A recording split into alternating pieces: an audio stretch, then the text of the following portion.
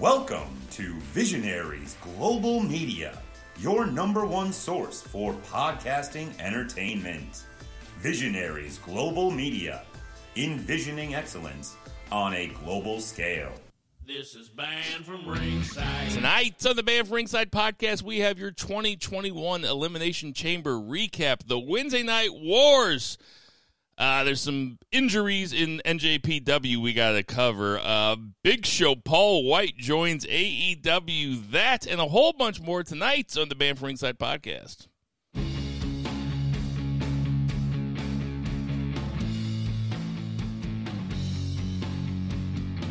Ditch that 9 to 5. It's time to feel alive. Hello, Marks, and welcome to the Banned from Ringside podcast. As always, I'm your host, Bill Vagey, a.k.a. Heat-Seeking Missile. And out there in Edwardsville, Illinois, we have Two Beers. Zach Pullman, what's going on, Two Beer?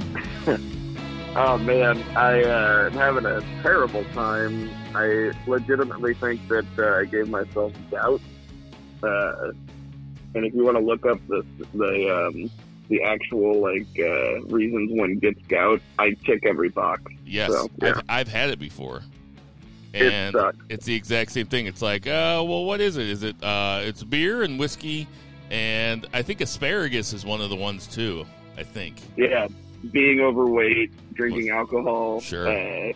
Yeah. So anyway, I'm just laid up with the gout. Not really laid up. I just don't want to do anything. It fucking sucks, though. That is why they call it the disease of kings, though, which is probably the best.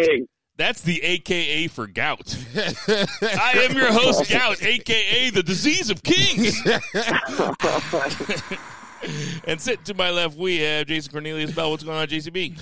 Well, I was to bow our heads as I read from the latest edition of the Banned from Ringside podcast, volume 194, chapter 3, verse 14, and the good smart saith, hashtag boo the heels. It is all good, baby. Listen, share, subscribe, repeat.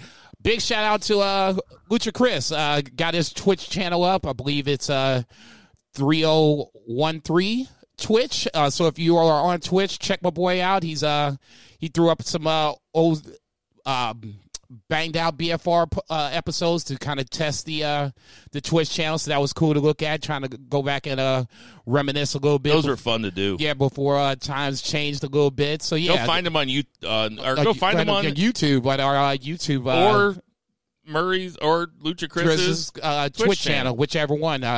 Both available for you to check out. So yeah, big shout out to Lucha Chris. Good shit, brother. We are coming at you from, it's nice outside, man. Yeah, finally good weather. In comparison to what we've been having. South City, St. Louis. As always, we got a bunch of stuff to get to. No do-over tonight, but I think we are going to be doing one next week. Probably, I don't know. I was going to say, because next week is like a really big week. Like March 3rd next week is like where all wrestling worlds collide. There's so much shit going on. It's not even just on this side of the pond, on the other side as well. We'll see. We'll let you know on Twitter, at BFR Pod. You'll find all of us there. Jason, tell us about F&B Eatery. F&B Eatery, you're on the corner of 3453 Southampton and Marquette, home of the greatest smash burger you've never heard of, so let's take care of that problem. Slide on in. Hell, get a gift card, then go on in. Grab you a couple of smash burgers. Take the kids with you. Like Bill said, it is nice outside. It is a good time to go out, stretch your legs, get some fresh air, and while you do it, feed the fam. Slide on in to F&B Eatery. Tell them the Banned from Ringside sent you. And I'll also tell you about Bill's Beard Company, which is it's a whole smorgasbord of things. It is beard oil. It is beard balm. It is beard shampoo. It is also shower bombs and bath bombs for the lady in your life, or if you're a gentleman and you just feel like pampering yourself. I use the shower bombs all the time. I use the sprays all the time. You know, it's kind of like that poopery, you know, if you don't feel like leaving that in there for your roommate and or significant other. Check out Bill's Beard Company. She is selling the shit out of these. All the testimonials are great. You can slide into my DMs at BFR Bill, and I'll make sure we ship it all over the world for free. Without further ado, let's get to that 3 counts. 1, 2, 3. JCB, kick it off. I said JCB, kick it off. Awesome! no. There's the takeaway from the Elimination Chamber. We waited, and it finally happened. The Miz cashes in the Money in the Bank briefcase successfully this time around with a little... I had almost forgotten. With a little assist from one Bobby Lashley, my man Bobby Lashley takes out Drew McIntyre, throws him in the ring, and The Miz proceeds to seal the deal and is now your new WWE champion.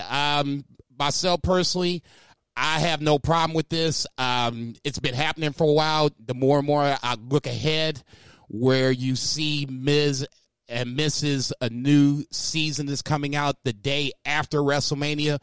If you kind of looked and took a look around the lay of the land, so to speak, this kind of was going to make sense. And if there was the time to do it, this was the time to pull the trigger. So, like I said, for me, the biggest takeaway from Elimination Chamber easily is Miz winning the WWE title on the opposite side, the SmackDown side. I guess the biggest takeaway for me is Daniel Bryan and Roman Reigns finally had the match I was kind of waiting for, albeit extremely short. I thought that they would give us, throw us a little bone and have that match happen a little later on, but in true heel fashion, Roman comes out immediately and proceeds to lay the smackdown on Daniel Bryan, so then he retains, and of course, Edge comes out, spears the dog shit out of Roman Reigns, and points to the WrestleMania side. So at least on one side of the ledger, you have a main event on the SmackDown side, Edge versus Roman Reigns. On the Raw side, you have one Miz defending the title against Bobby Lashley on Monday night. I'll be very curious to see if Drew McIntyre won't come out, but we can discuss that at a later point. But like I said, for me, the biggest takeaway was The Miz finally doing the deal and bringing home the WWE title. Two Beer, what's your biggest takeaway? Oh, yeah. I mean, definitely that for sure.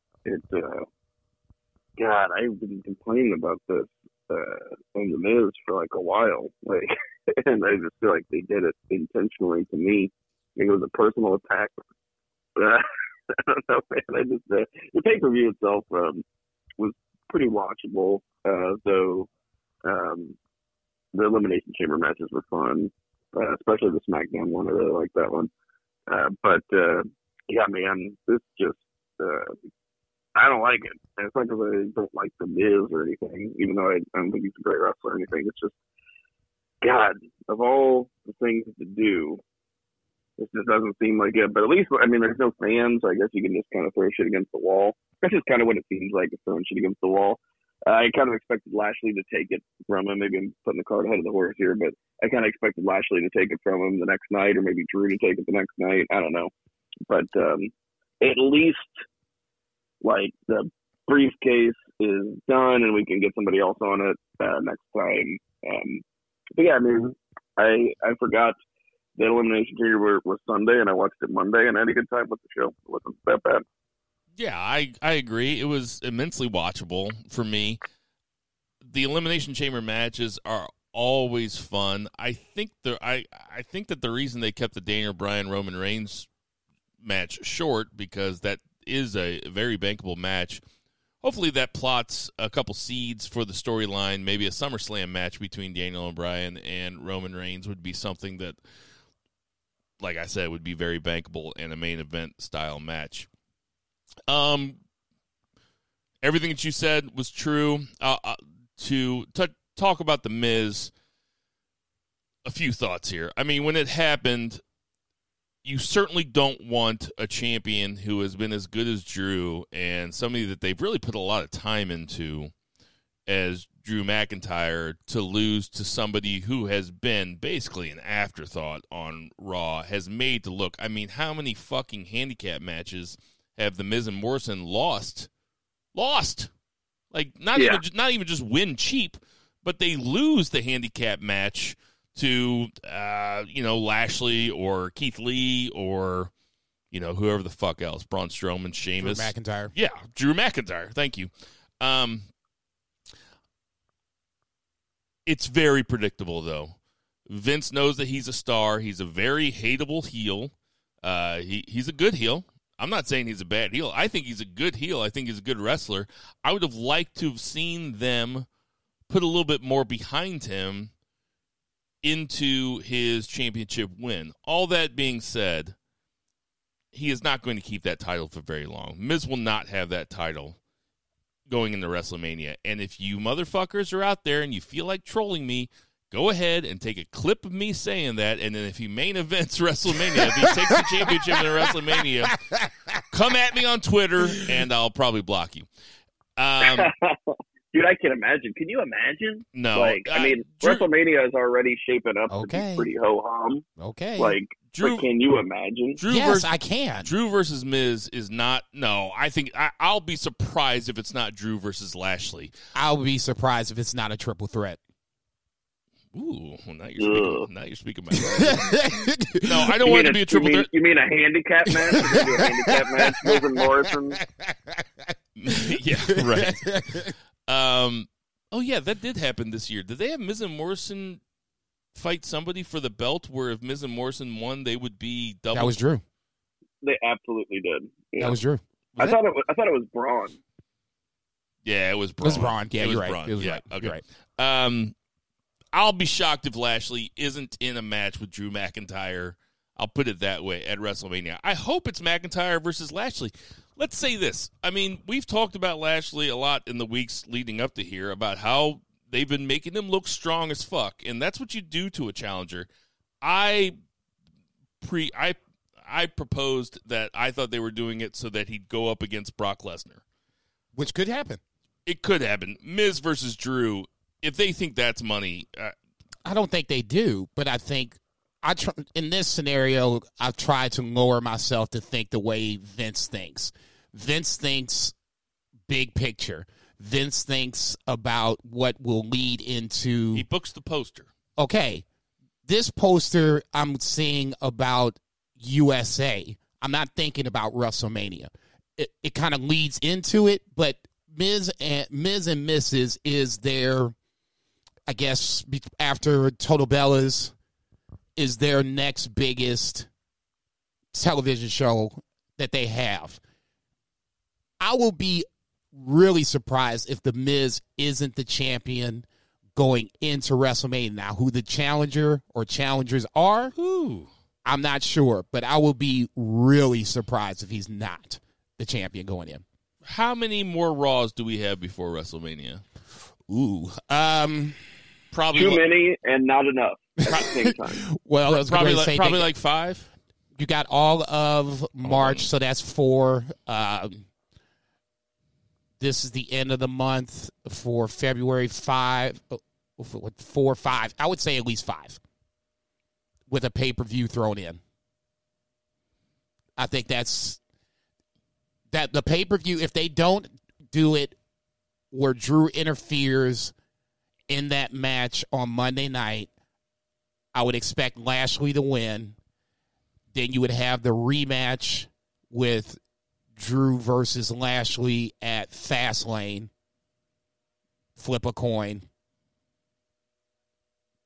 You got one. To me, it's 1 of 3 options. You can go Drew versus Lashley. You can go Lashley. It's April 10th. April 10th is WrestleMania. You can go Lashley versus Miz, or you could do the triple threat.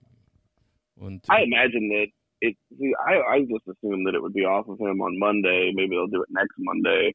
Or maybe they'll just do it at Fastlane. Basically, they didn't want Drew carrying it into WrestleMania. No, because I think this something different. I think this is the time that they're going to kind of reward Drew for hard work carrying the like with time off.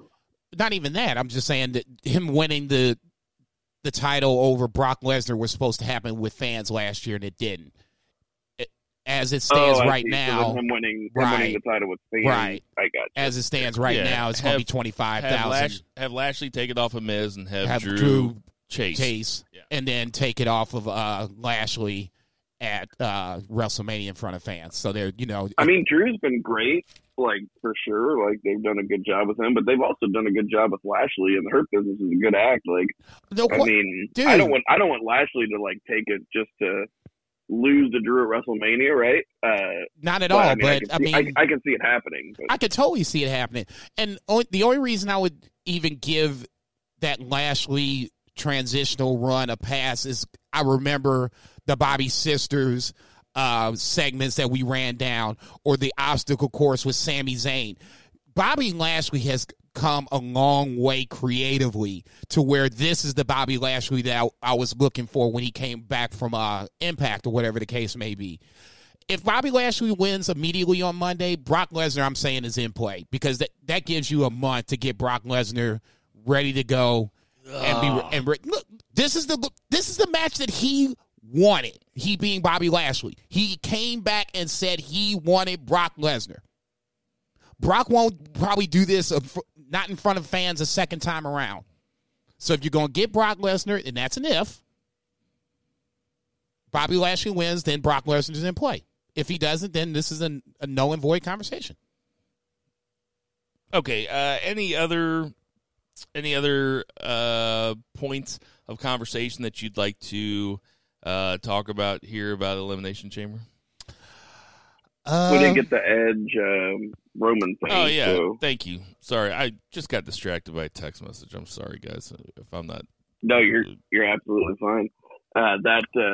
So we did get like this, his decision, right? He decided. Mm-hmm. I saw somebody posted a funny meme on Friends of BFR that was, please pick me before Goldberg picks me. And I was like, oh, thank God, because we're probably already getting like Randy Orton and The Fiend at WrestleMania again. Yeah, I don't think that's a probably. Yeah. Yeah. So, like, Goldberg, please no. Like, I don't need any of him unless he fights Riddle and Riddle retires him. But it's probably not going to happen either. Yeah, Riddle won the... Goldberg's not in play for WrestleMania, is he? I feel like he's always in play. Yeah, I was getting ready to say, I'm with Two Beer on this one, but just quickly thinking about the top names, I can't think about anybody. Braun is going to go against Shane, it looks like now. Yeah. AJ needs a dance partner. So how do you feel about Edge taking on Roman Reigns? I mean, that's the biggest money match. That's going to be the main Probably event of night 2. Yeah, that would be the Sunday main event, I would assume. Yeah, that would be really shocking. I would be stunned if it came on Saturday night on day 1 instead of day 2. No problem with it. Kind of saw it coming a little bit, especially, when Edge took the spear on Friday night again, leading into the Elimination Chamber where Roman stood tall. It was good to see Edge kind of, answer the call and, do the obligatory point to the WrestleMania sign. Now you got a month to kind of build this thing up, let Paul be Paul, let him work his magic. Edge is already a solid talker, obviously. Roman is going to be under a microscope again a little bit because Roman has done well in this heel run talking, but Edge is another step up. You know what I'm saying? So let's see how he can keep up verbally. The match is going to take care of itself. The build is what I'm worried about because you got a month to possibly screw this thing up. When you say the match is going to take care of itself, do you mean that Roman's going to be wrestling and that's just going to be okay no matter what? For me, there's enough interest to where this is one of the few times I can possibly see Roman losing. I don't think it would happen, but it could happen. So that piques my interest a little bit. Gotcha. Yeah. The verbal jousting between Edge and Paul, I'm looking forward to that. I want to see how Roman Reigns holds up to that heat because that's a month of, like I said, being on SmackDown where we've said it before on BFR.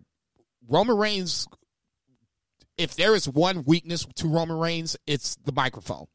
And he's done well coming back as a heel, handling his business. If that's true, then why at the Beefers do we call the Promo of the Year award the Roman Reigns award? Damn, the dude almost died a couple times, Zach. No, but he won twice. He's won twice. That's true. He's won 2 out of the 4 Beefers. He's won Promo of the Year. Okay, it's the Roman Reigns award. Considering it is the Roman Reigns award, I would like to go back and let's review why he won it versus him just knocking it out of the park, John Moxley style. Zach, you're fine with Edge taking on Roman, or do you think that was the best move?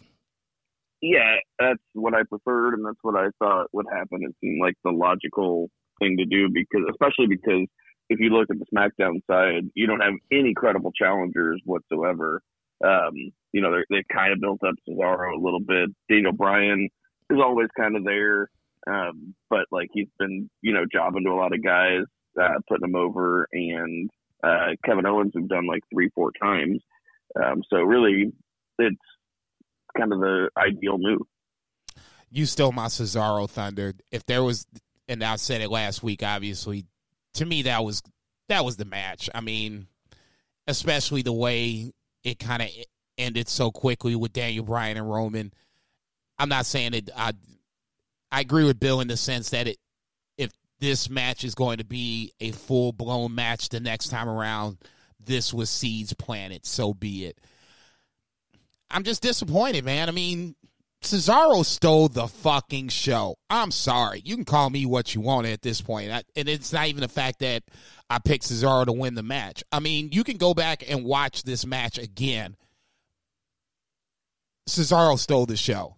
And the fact that pull-ups, like, on yeah, top of the cage, that's what. And I was thinking to myself, watch this Joker do some pull-ups, and as sure as shit, he's doing pull-ups. He swung Baron Corbin's 300-pound dumbass around. That ain't easy. If you're gonna do this, I mean, Daniel Bryan is a made man at this point, more than made. Cesaro ain't even close. I mean. Yeah, but does it do more for Cesaro to just get squashed by Roman Reigns after he wins the Elimination Chamber? If you're going to play the Roman Reigns rub, see Buddy Murphy, okay, then let Cesaro go in there and take his licks. What happened to Buddy Murphy? Exactly. Seth Rollins had to go on paternity leave, so therefore he's in catering. Oh, gotcha. Jason, you mentioned predictions. Somebody won this week in predictions. I'd say, considering the little Cheshire grin on your face, I'm going to go ahead and say it's not me. Oh, am I grinning? A little bit. Yeah, I won. I had 11 points. 11 points! There was only 4 matches or something. Oh, Jesus Christ. Don't act like the Elimination Chamber was like 15 points or some nonsense. Well, nobody. Well, you guys both picked Cesaro, but at least I had Daniel Bryan second. We all picked McIntyre, but both you guys picked Riddle with 0% chance, or the 0 points for the U.S. title. Okay, which should really be tossed out because Keith Lee wasn't even the match. Stole my thunder. I think the whole thing was them just getting the belt off Lashley, exactly. And it almost didn't even matter who went to. Well, I'm not taking it off the board. You don't have to. That's what I say. Just know, okay, if Keith Lee was in that match, we got a different story. This could be your WrestleMania match. It could be the Fastlane match. You don't know. First things first, Keith Lee's got to come back and be healthy. But, yeah, I don't have a problem with, especially the way things are starting to unfold. Riddle could have the U.S. title for all I'm concerned. Knock yourself out. It's not like the fucking U.S. title has meant anything in any bit of time at all. I mean, ever since fucking Ezekiel Washington had it. It's like Ezekiel Washington's probably listening to this podcast being like, man, I'm fucking catching strays over here. What the fuck? Who the fuck is Ezekiel Washington? Big black dude. No, you mean Ezekiel Jackson. Oh, yes, my bad. He was in the core. Yeah. Yeah. All the black guys look alike. Well, there is no Ezekiel Washington, so he doesn't look like anybody. He was just a black guy with a fucking Dude, stop. He was thinking Booker T, and then he got mixed up with Booker T Washington. What's his name? Ezekiel Obama or something. Hey, bring the big black guy on over. It's time for a scene. Who's he talking about? Ezekiel O'Neal. You knew who I was talking about. It's not Ezekiel Washington? Oh, man, I would have lost that bet. Point is, U.S. title doesn't mean shit. Doesn't mean shit. Hasn't been shit for a while. All right. Anything else that we want to talk about? Shayna Baszler? Yeah. Shayna Baszler and Nia Jax. Kind of saw that one coming. Nia Jax was a devastating leg drop. Just holy fucking shit. So I went to Tinder's to watch the pay-per-view. As soon as she did that, I looked over to Timber and I'm going over there tender. I'm like, man, Bill's somewhere having a heart attack. Fucking. I wasn't watching at that point, thank God. I just saw it today. Not much to say there, though.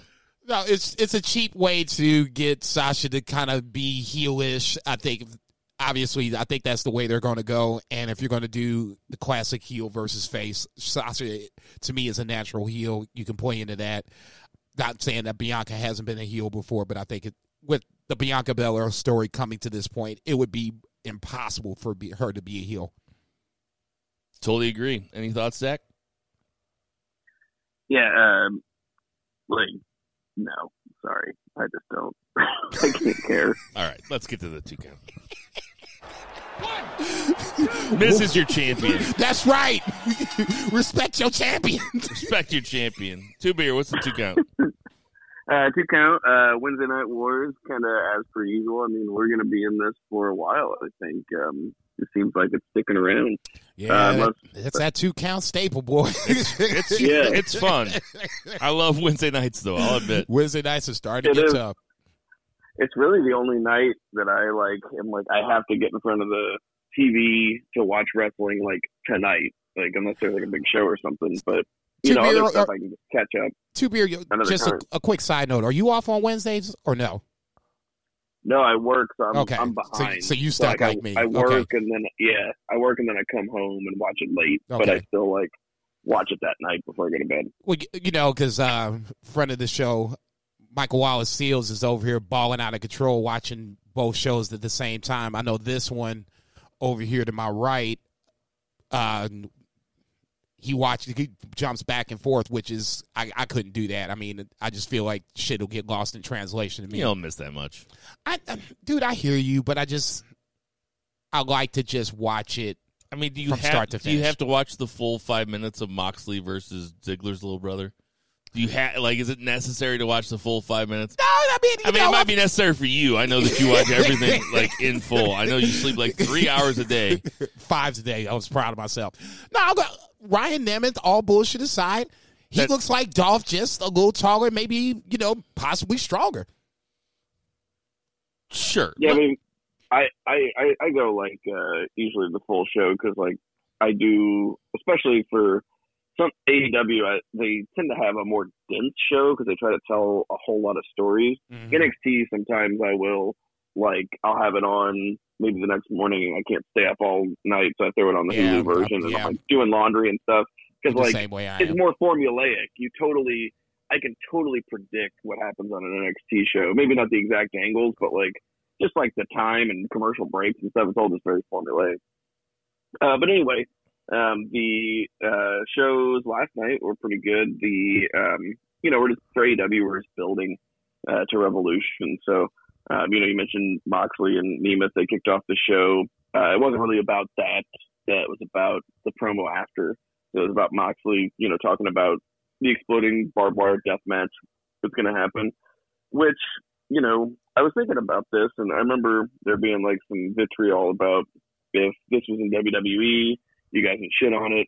But I think maybe those folks might not have just seen a barbed wire exploding death match, which is totally understandable because it's a super niche thing, because it sounds like the whole eye for an eye thing, or the asylum match, or it just sounds like a gimmick, and it is a gimmick, but it's a gimmick that's rooted in kind of Japanese wrestling. So I don't know. I think him doing that Kenny Omega bit with him building whatever murder weapons in the thing, Undertaker and his wood shop making caskets, that was working towards it, I guess. But really, this whole show is just about building to the pay-per-view, and that is the main ticket, because outside of everything else, I mean, it's going to be a really good show, but that's the marquee match far and away.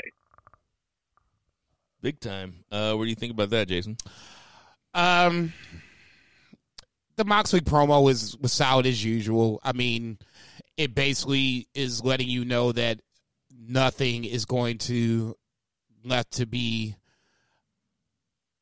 on the table. All your imagination is left to run wild at that point. Like I said, for me, I've never seen a death match. I guess that's going to be my homework tonight, is go get really baked and try not to lose my lunch on watching this death match. That's actually the best way to do it. The other night, so Dexter and I have been watching one like every night before we go to bed. What? And yeah, he loves them. Like the other night, we watched one where there was a piranha tank in the middle of the ring.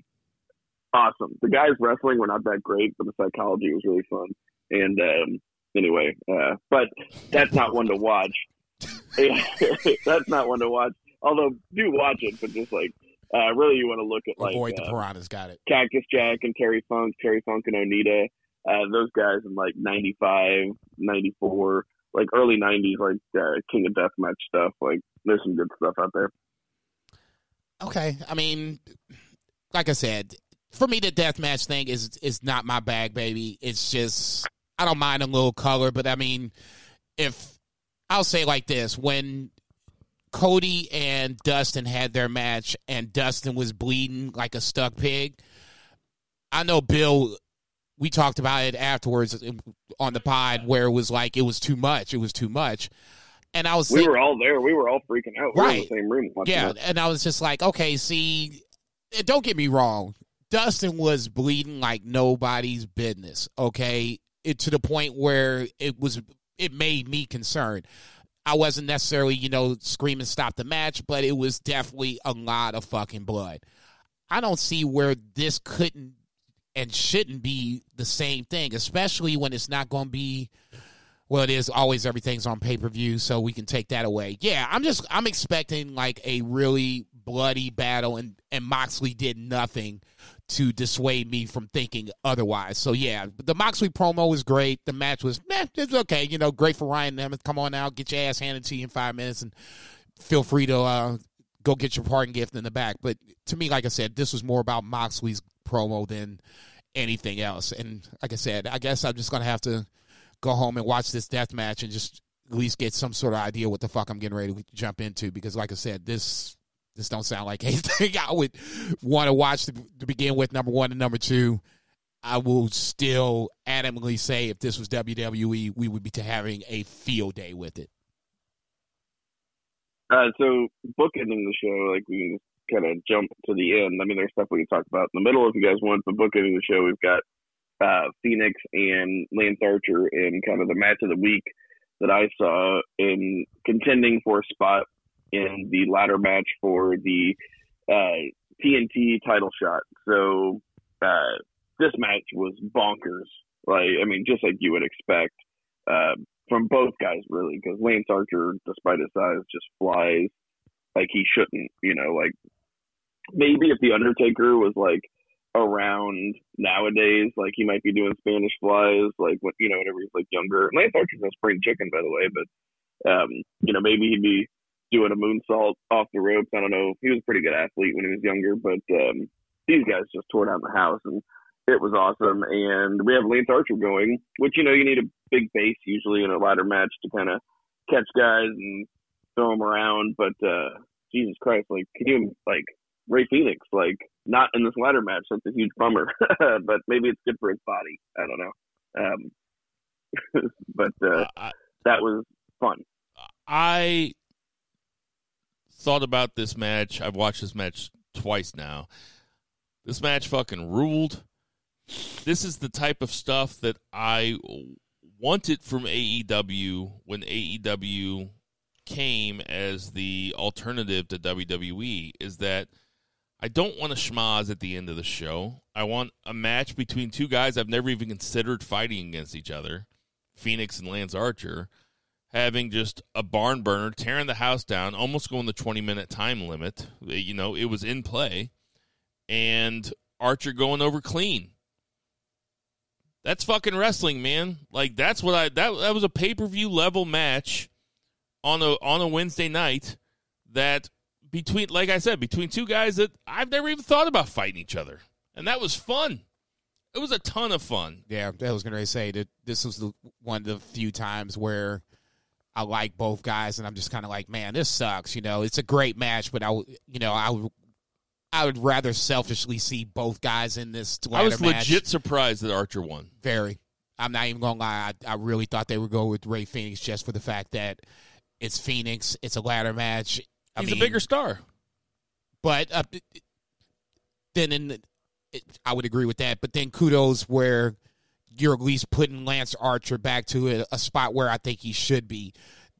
This feels a little mid-cardish because it's for the TNT title, so be it. But I think Lance Archer is a bona fide superstar, and the more and more you get him out there to have him in play, is the more and more I think people will start to agree with that. But every main event, doesn't have to have Moxley or Jericho in it. Agreed. So it was nice seeing two guys that you don't see in that main event slot have just a normal match. I mean, as normal as that match was, but I mean, it's a straight-up match between two guys that they established a bit of a disliking for each other, or there was a little bit of beef earlier in the show, and then they went out and they fought like it. Agreed. I loved it. What were you going to say, T-Bird? Yeah, it was great. I was just going to say, they do a good job with Archer. Like, he's not protected, like, to the level of, like, Lashley, like, in WWE as a big man. But they do a good job, like, protecting him. He doesn't lose much, and they keep him fresh. And with Phoenix, like, I was also very surprised that Archer won. But, like, with Phoenix, like, the dude is so dynamic. He could lose every single match, and it would take, like, 30 matches before I even realized he lost. Yeah. Like, all of them. Because he's just so good, and he's going to get so over. Like, it almost doesn't matter if he loses. But yeah, I definitely want both of these guys. The Spanish Fly spot and when Phoenix walked the rope and kicked Lance Archer were just ridiculous. I mean, him being Phoenix diving into the stands on a suicide dive is not even, like, oh shit anymore. It's now become commonplace. The biggest thing with that was last night he landed on his feet after the fact. I'm just like, dude, this motherfucker is out of control. I agree with totally what you guys are saying. Phoenix is over. Okay, he can lose 30 matches, like you said, and still would be okay. Lance Archer, I think, kind of needs this little nudge. Now, the biggest question to me is this? Are we going to see all the entrants coming from these matches? Have matches, or is there going to be a surprise entrance? Have they named anybody else? Excalibur said something last night, and I kind of caught it, where he was like, "These." I can't remember how exactly he said it, but basically these were the known entrants for this ladder match. I think whenever they asked him, and he went, "Well." That's not who I was thinking, but go ahead. Did he actually do that? No. Oh, okay. Yeah. I was like, holy shit. What did I miss? Overall, I mean, go ahead. I was just going to say, I'm a massive Archer fan. I mean, I think everybody's a massive Phoenix fan, or they should be. I've said it on here before, I've been a big Archer mark since last year's G1. He just really impresses me. I like his whole presence. I think he looks cool. I think his really long Bianca Belair hair whip looks fucking cool. He ain't whipping nobody with that shit. He's throwing people in the stands. Yeah, I know, but I mean, it's I'm just saying, like, he is the best wrestler with the worst tattoos. That's all I'll say. Say that to his face. Oh, God, no. Absolutely not. But we used to say that about him. I know that you didn't, Zach, because you weren't watching here, but when he was in WWE, he got made fun of a lot for having that tramp stamp. I don't know if he got made fun of on air, but I certainly made fun of him. Oh, yeah, without question. I mean, I think you and I probably stood outside Jack Patrick's on multiple occasions. Not a sponsor. Right. But stood outside Jack Patrick's. Basically, that's where this podcast comes from. It's just me and Jason burning heaters outside of Jack Patrick's, staying out in the cold, and it's like, oh, we've been out here for a half hour talking about wrestling. But yeah, I think he's taken that tramp stamp. I think he's blacked it completely out, right? I think it's all black. Dude, I don't even. He's got it's totally blacked out, and he's got those 3 crosses coming out of it. Like yeah, that's what it is now. Either way, Lance Archer is on the move up. I'm glad a Lance Archer mark. I'm glad he's in this match. Happy to say it. I'm almost. I don't even want to say it, but I almost hope he doesn't win this ladder match. I don't want him anywhere near the TNT title. I want him in the big picture with the big platinum on his radar versus being on the mid card. I think that this episode of Dynamite, though, really kind of underscored what I've been trying to say about AEW main events for a while now, and it's like, I could never point to anything that did what I wanted it to. But I like that they just kind of, I know they have to build the brand, and I know who the big draws are. It's Moxley, Omega, Cody, Jericho, right. Basically, those are the big four. A few other ones thrown in that are in the MJF, periphery. maybe. Yeah. But I like that they took these two guys. Like, I would like to see, Isaiah Cassidy and MJF, or Isaiah Cassidy and Phoenix. Ooh, Phoenix versus anybody really. Yeah, but, it just felt so different to me as a main event segment from AEW. I was super happy with it. And I was a lot of times you get 6-man tags, right, that further storyline. Yeah, something like that. That eventually end in a schmoz. Like you said, you get a clean finish, but then you get a schmoz. So it was nice to, it was refreshing. And it was, like you said, it was high caliber, man. Like, that's something to tune in for. Like, if you missed out on that, like, you're bonkers. If you're a wrestling fan, you missed that match. You missed the match of the week. It was so high caliber. No, it was way better than I thought it was going to be, and I thought it was going to be good to begin with. I hate to gush over, but it was really fun. If that match was 20 years ago on Raw, you would have thought that those guys were fucking aliens. Right. No way. No way I'd have been like, this is, okay, what video game fuckery is this? Exactly. All right, Zach, what else happened? Like I said, we have more building for Revolution. So we had Sting dominating Team Taz and Darby Allin coming out of the rafters. So I think that was definitely like something to mention. Jason's laughing like I'm making a face, but I did not make a face. I didn't even look at him. I didn't even look at him. Yeah, I know. What are you laughing about? Because Sting gets his revenge this week. And I tell you what, not even like a Sting mark. He did not look, outside of, receding hairline, which nobody can control. He did not look old. Like, he did a stinger splash, and it was a banger stinger splash. Like, he didn't look like he got blown up, and he wasn't like super slow. Like, because you worry. I'm like, dude, like, the guy's like in his 60s and he's out here. But I thought it was a cool segment. He dragged Taz's kid out in the body bag after a funny little video or vignette, and like, now maybe we can be done with this until the pay-per-view, right? Because like, this seems, we've had them come out and it was like a very slow burn, and we've talked about like we need something to happen, and now we've had some stuff, and like we had them get the heat on Sting, we had Sting get some revenge, now we can have the match. But I like this segment. I don't know what you guys thought of it. I thought it was a entertaining segment, and I'm trying to be as objective as possible here, because obviously I know it's the Sting segment of the week, and Jason's looking at me because he wants to start cracking up. And I already did. I saw the look on your face Zach a couple times. Zach can't see me, so it looks like I'm just like out over here making faces behind Zach's back or something. He's really which is not what's happening. He's really not. I should come up. He rolled his eye a couple of times. No, I didn't roll my eyes. I should have a little drop on here like the Sting segment of the week. But no, you should have Tony Schiavone. It's Sting. I thought it was a good segment. I don't know why there needs to be another person brought into it as Taz's son, but that has less to do with Sting and Darby Allin and more to do with the booking. Yeah, really, I think it was just getting heat, Like, yeah, sure. It's fine. And, Darby Allin coming in from the rafters on the zip line is reminiscent of Sting back in the day. All good. What I really came away with on this segment was that Brian Cage, the more and more I look at him, looks like he's a dangerous wrestler. Like, it looks like he actually like hurts people. Did you see him try to power bomb Brian Pillman Jr. into the steps, the ring post? It was supposed to be the post, and it kind of missed. He just fucking threw him. Yeah. I was like, oh. I thought I was the only one. Like, I looked online because I was like watching, and I was like, nobody like that I saw was like saying anything, and I was like, oh my god, that looked brutal. I think I tweeted about it. I think I was like, man, that looked dangerous as fuck. I put down a couple tweets like, oh, he almost gave him as much air as Nia Jax gets on a leg drop or something. I couldn't find the right wording. You ain't shit. You know how on a joke, you ain't shit. You got to find the right wording. Yeah, man. Brian you Cage, still ain't shit. I don't know. He just. that looked so sloppy and so dangerous that it almost kind of made me mad at him.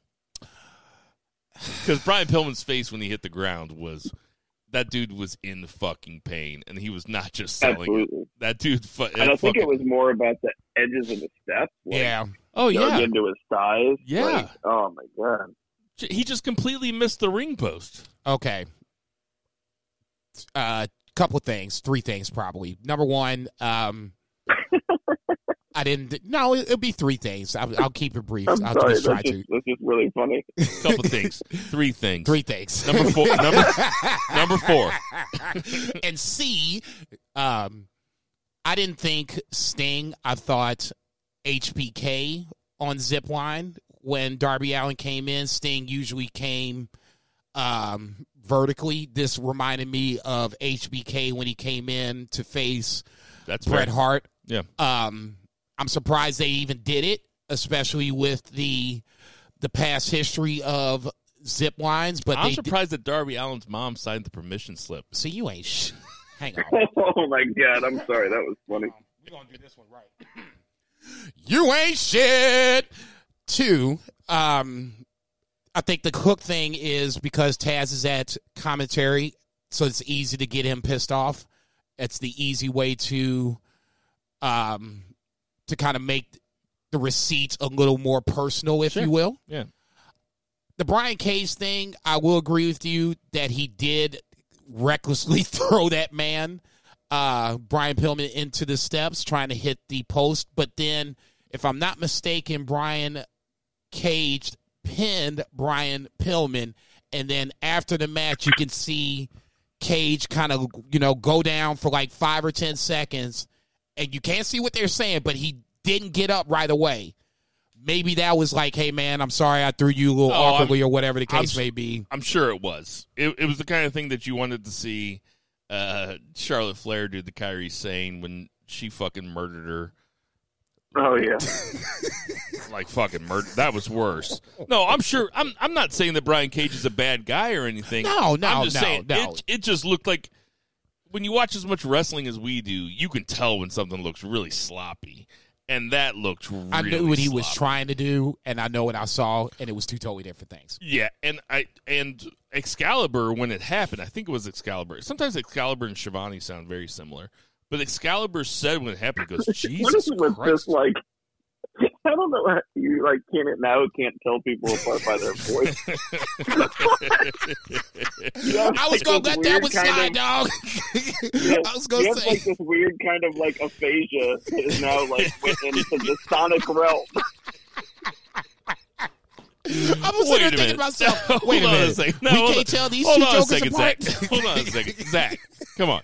Hold on a second. I was going to give him a pass, Zach. This was on you. So when this starts going south, this is on you. No, I really, like, I'll take all the heat for not being able to tell the Young Bucks apart and all that shit.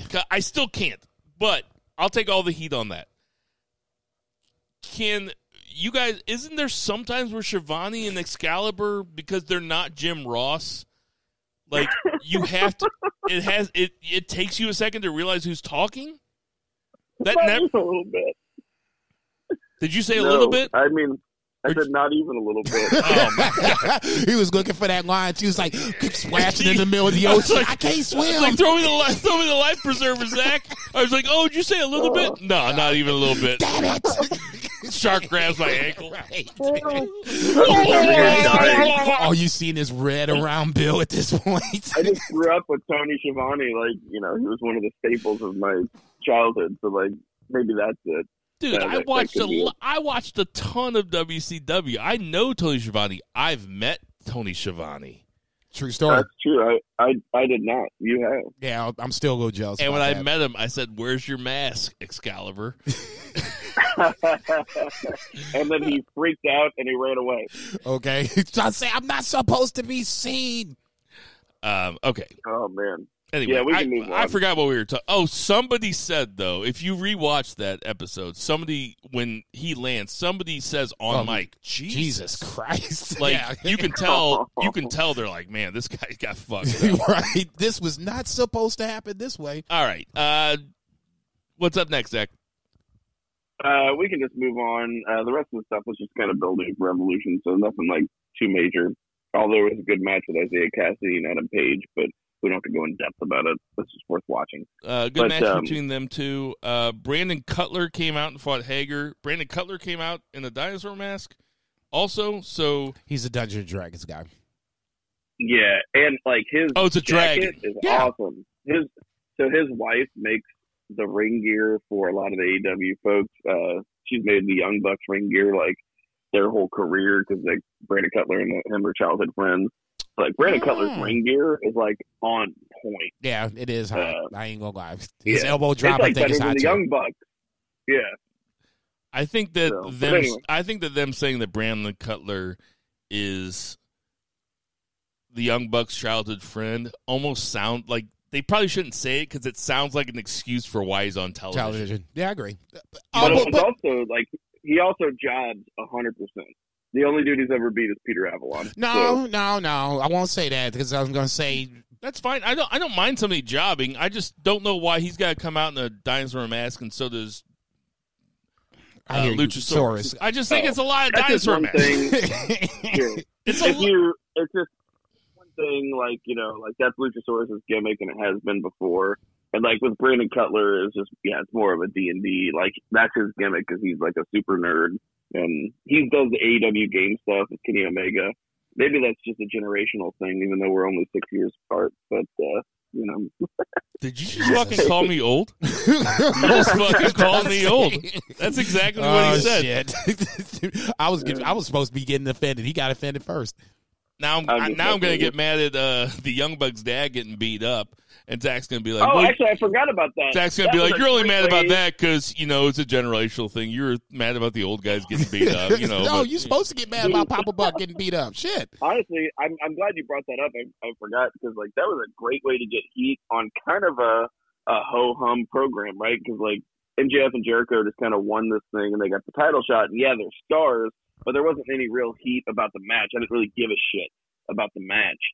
But this worked, man. Like, even though, you know, it's just total pro wrestling 101. Like, you saw the Young Bucks dad, they're taking pictures. I'm like, oh, that dude's getting messed up by the end of the show. It's also a very good visual to have them throw the dad into both of their faces on the back of the truck and have the blood. On both of their faces. That's it's a really cool visual. Yeah, no, you stole my thunder. It works. Yeah, it definitely works.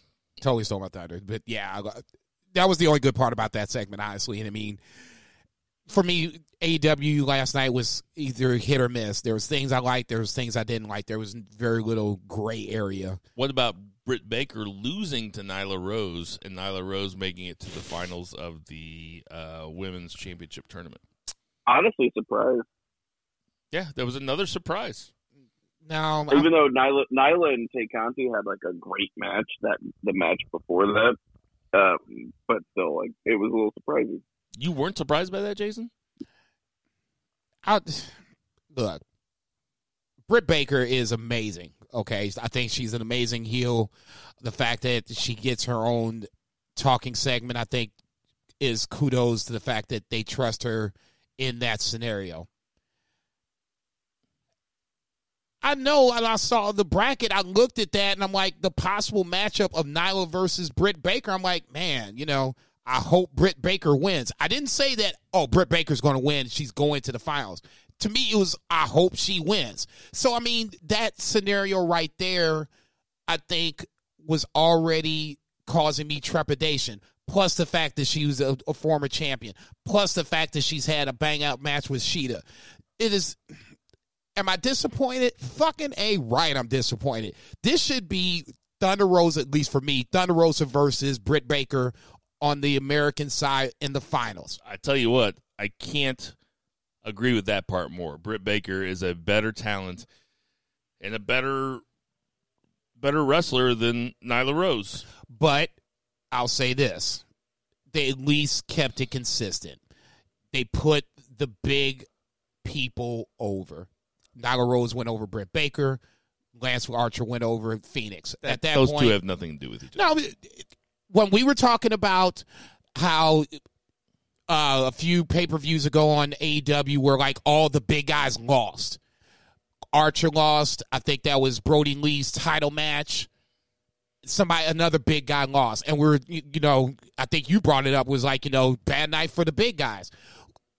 That's kind of AEW's kind of, one of the few things that people want to harp on, that the big guys aren't big guys. The little guys win, especially, AEW haters want to always bring out the fact that Darby Allin beat Brian Cage and retained the TNT title a few weeks ago. How he's supposed to do that when he's 200 pounds lighter shouldn't be happening. So at least we kept it consistent. They didn't have one big person lose and the other big person win. Like I said, am I disappointed? Of course I am. But ultimately, Nyla Rose hasn't been around for a while, so they reestablished her. Britt Baker is already established. She should be okay after this. My hope is there's interference on Sunday, so we still get Thunder Rosa and Britt Baker. You can move Rio and Nyla Rose again. You can have that rematch for the U.S. final, and you can go from there.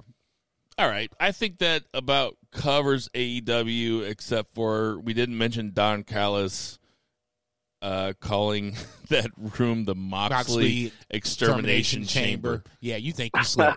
I'm like, man, hold up. Rewind that shit. You think you slick. And then started laughing. I'm like. So, I used to say at the beginning of AEW that I didn't really like them bringing up WWE all the time because it made them look like a little brother or something, or, the way Kansas City thinks about St. Louis or something like that. Amen for that. But I think that now that AEW's been winning for a while, now it just seems like arrogance, and that, a little bit. And that I can get behind. I don't have any problem with that at all. Like I said, calling it the Moxley Extermination Chamber is funny. Comedy. Don Callis is funny. Okay. I was like, no, you did not just say that. Let me rewind that again. Dude is funny. I'll just say this, and we can move on if you want to. I'll tell us when we move on. I said if. Okay, go ahead. If. No, okay, yeah, what did I say? We can move on after this. Damn. The fact that they said it, to me, is fucking funny. But to me, I never wavered on this. I had no problem from the jump. If you gonna talk shit, talk shit. That's just the way that I grew up, from the 8, 9 years old all the way up to 47 right now. If you gonna talk shit, talk shit. But you better be able to back this up at some point, because otherwise you're gonna get talked shit about. Yeah, that is the big difference between me and you, because I see context and you see black or white. This is banned from Ringside. See, that's what you get from that's what you get. That's what you get. Okay? That's what you get. Zach, you pushed the wrong button, motherfucker. No, I didn't. That was the right button. That was the right button. Because the 3 count's going to be Big Show. Okay, fair enough. Oh, my God. Zach, tell us. You want to, yeah. No, we're not. Yeah, so no. Leave it in. Let them see how the sausage is made. I got to go piss. You guys start NXT. So I will just... say no. I like soaked sausage. I feel like this is like my job. Yeah, right. No, you're supposed to be the referee between us. Okay, you know better. Yeah. So anyway, we started out NXT with the worst Johnny Gargano match I've ever seen in my life. Wow, really? Well, really? I mean, name a worse one. Okay, like they're all bangers. No. Don't get me wrong. They are all great, but I mean, I didn't think, as much as I hate Dexter Lumis, and I will use the word hate, okay, at this point, he's not even somebody I even want to watch on TV. I like this match. I really did. Take away the slithering around portion of the program. I just can't get behind that. Dexter Lumis can work. I'm not sure what Indy Hartwell is, falling over her feet for, the fact that he kind of converted, I'll use that in air quotes, Austin Theory makes sense. That's just, that white van, what's the theory? Not the theory, but the term that... the Stockholm Syndrome. Okay, thank you. That's Stockholm Syndrome 101 for Austin Theory. I get that. I didn't get the Indy Hartwell... all of a sudden, in the middle of the match, she's falling for Dexter Lumis. I mean, if you're going to do that, that's fine. But, I mean, at least set the shit up. Yeah, I mean, they kind of had a little something with the talking segment at the beginning where, like, she said a little something about him being cute or attractive. Okay, whenever they still, sang a little song or whatever, but it right. wasn't like a lot. Yeah, but like, I mean that's not to me enough to where all of a sudden she goes against the way and derails any fuckery that's supposed to happen. Yeah, because in kayfabe, this is the best thing that could happen to her career by being hooked up with two absolute veteran, amazing wrestlers. Right. You know, like in kayfabe, like she should be like incredibly loyal to the Gargano way. Same thing with Austin Theory. I mean, like that's why they're there, is because Gargano and LeRae are so good. But like I said, for Austin, I get it. You know what I'm saying? You know, God knows what Dexter Lumis did to that boy behind the van closed doors. Now, that all that being said, I got a problem with the Indy Hartwell portion of the program. I mean, the singing is cool. It made me giggle, but that's not enough for me to all of a sudden accept the fact that she's going to go rogue and not jump Dexter Lumis when it's time to do so. Sure, absolutely. I guess the reason I thought this match was so poor, and yeah, technically it was not bad, but it's just I can't get behind Dexter Lumis at all. And like I think technically it works, and it's just like I don't know, I just don't dig, like you said, the slithering thing. It just doesn't do it for me. The gimmick doesn't do anything for me. Okay, that's what I was going to say. They never, and I said it on Twitter last night. They never fleshed out his character. They really haven't fleshed out his gimmick. They haven't even discussed why they connected Velveteen Dream and Dexter Lumis. There was a time where they were saving each other from the Undisputed Era, and then all of a sudden that goes away, not explained anything. Yeah, they did. They connected them because they both got busted by Chris Hansen on Datelines to Catch a Predator. See, here you go. You ain't shit, nigga. What you got the condoms for? Condoms? What are you talking about? Dexter Lumis just sits there and draws a caricature. Like he would draw like a license, and then like date of birth would be like at least 18. What else you got there? Oh, peach schnapps, huh? God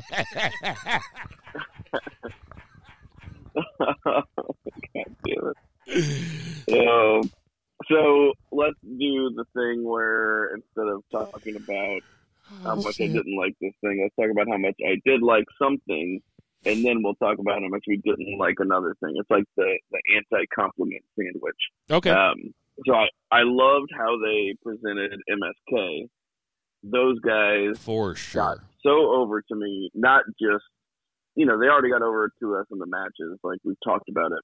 How they were like breakout stars in the ring. These guys came across so great, so much better than they ever did in Impact. Like just bringing in that reality.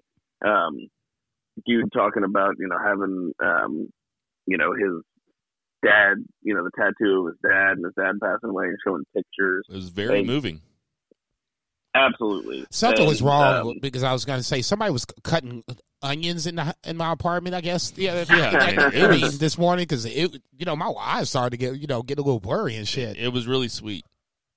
Yeah, the production value is usually really high on NXT, but it was very blurry. So the only thing I didn't like was that their kind of like promo got cut off in the ring by and that's just them kind of doing heat, right? It's just like trying to get heat. They did this great thing, and then there's great video package, and they're going to get heat by having them destroyed by the tag team champions. And of course, that sets up a tag team championship match, which we knew we already had. And I think it's going to be one hell of a match, and I'd be really surprised if MSK didn't go over. But that was really the highlight of the entire show for me, outside of spoiler alert, Undisputed Era has imploded entirely, not even in the factions, but MSK, like, creating new stars. Undisputed Era has been around for a long time. This MSK bit was, like, the heart of the show for me. I loved it also. I read something recently that Jeff Jarrett pushed really hard at Impact, that he thought that Wes Lee was the next AJ Styles and wanted to push him as such, and got a bunch of pushback on it. And now Jeff Jarrett is with WWE. So maybe that has something to do with these guys. The other guy, I can't remember his name. Is it Carter? Nash Carter. Nash Carter. Like Zach said, it was very touching. They look awesome, and they have made them, and this is why I really want fans back at Full Sail, because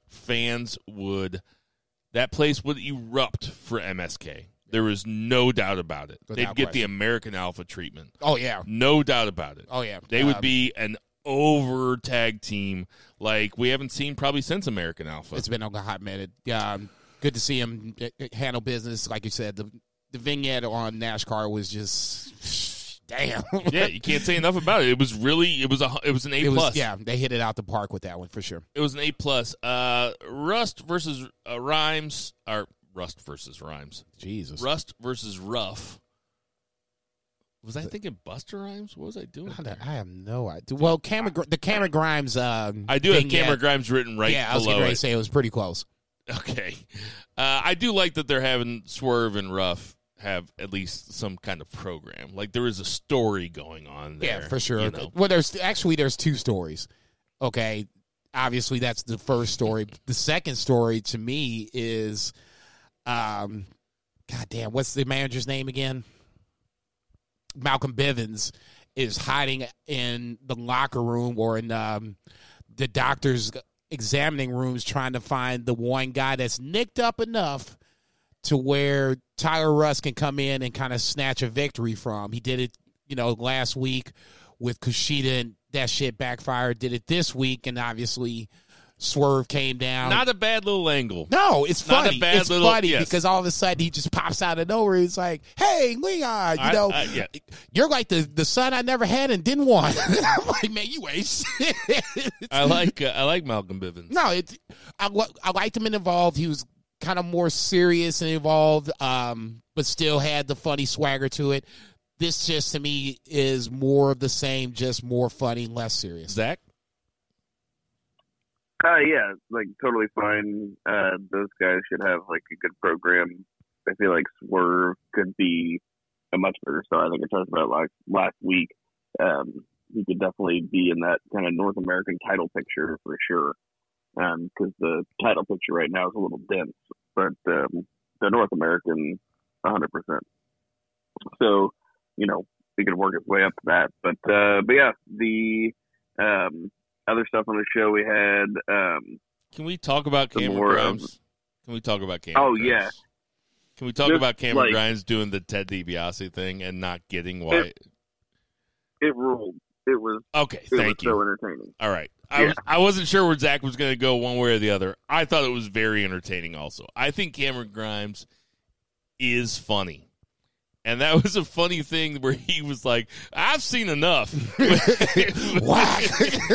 I was like, you ain't getting another grab from me. The dude just bounced it 10 times. That was funnier than hell to me. The chick was funny because you could kind of see that one coming. I was like, I didn't know who she was, but I was like, okay, this is definitely a women's basketball player. She'll and have I was some waiting. handles. Okay, and I was waiting for her to cross him up.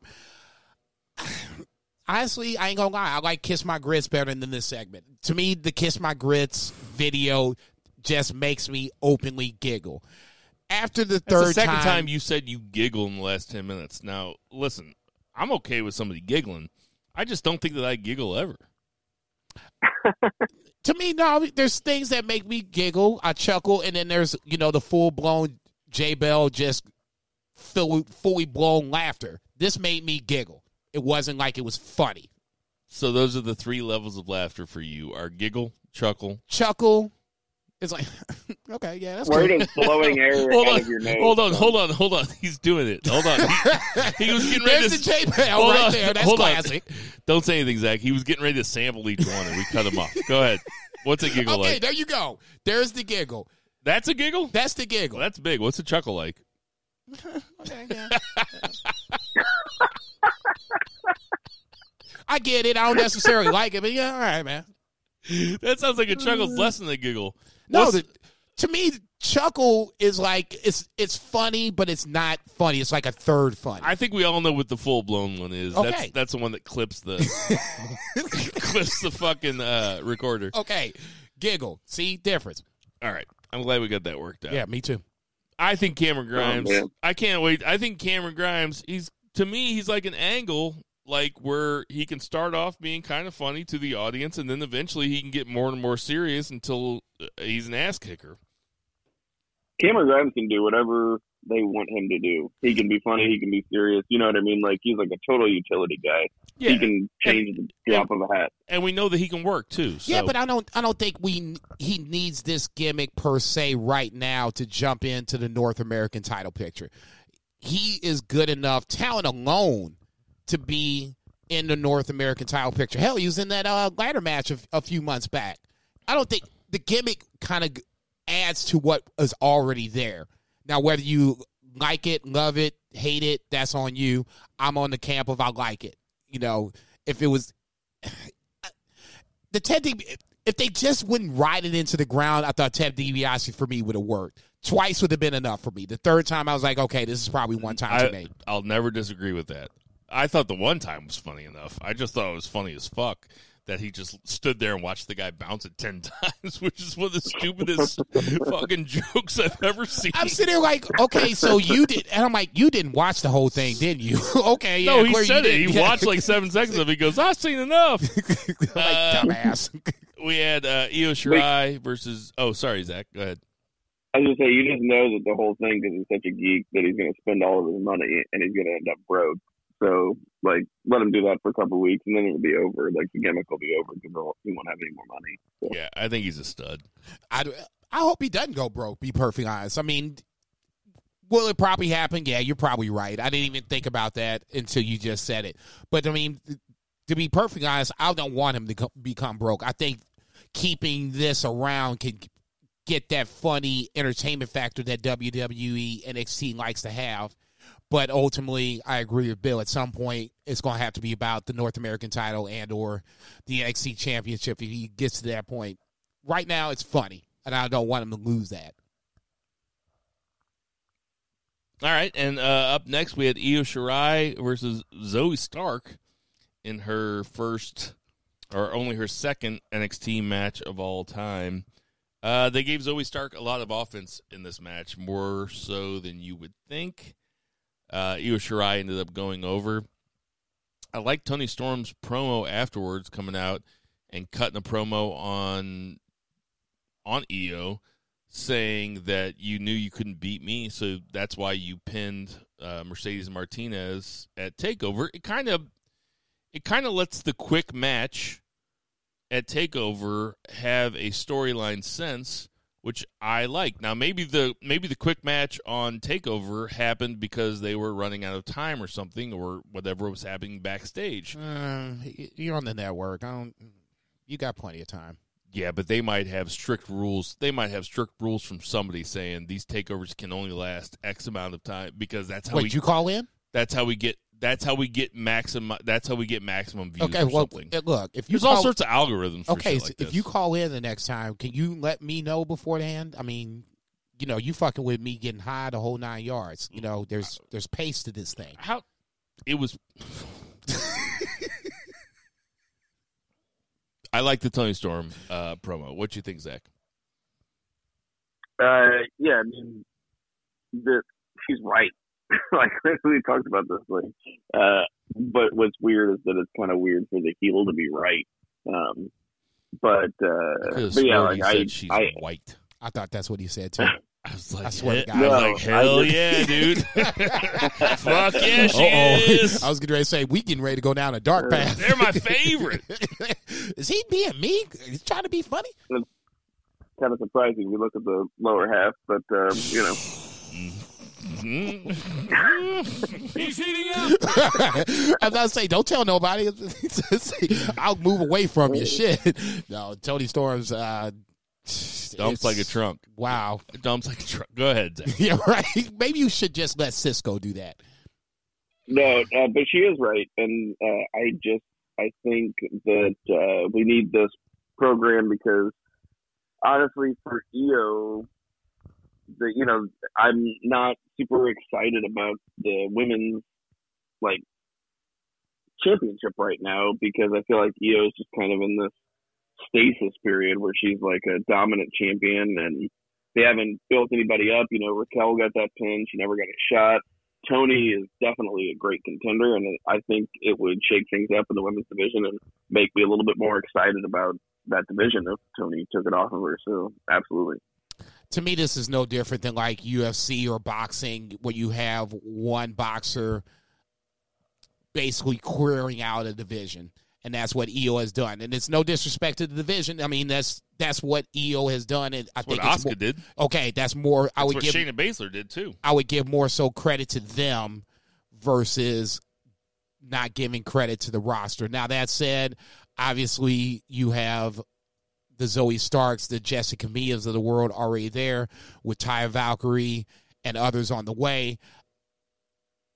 I think this is just a kind of a momentarily blip on the radar. I'll give it a pass. I'm not saying I hated the match.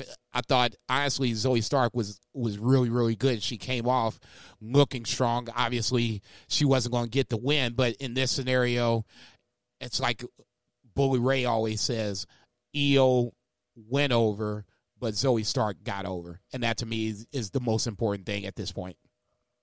Up next, we had Casey Catanzaro versus Zia Lee, where they used the ref stoppage to end the match, which I like in wrestling. I think it's an underused, and maybe underused is better.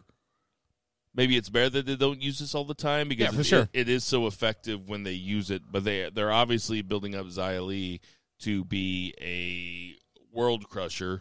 Maybe they're building up to a Zia Lee Io Shirai match, which could be badass. Jason? I'll be honest, I was a little pissed off that Casey Catanzaro got some offense in, but then by the time the match ended, it all kind of made sense, and it put this in a nice little bow, especially when Casey got the quote-unquote broken leg. I don't know if we're going to get that far with Zia Lee versus Io. I think Io is going to lose the title before we get to that point.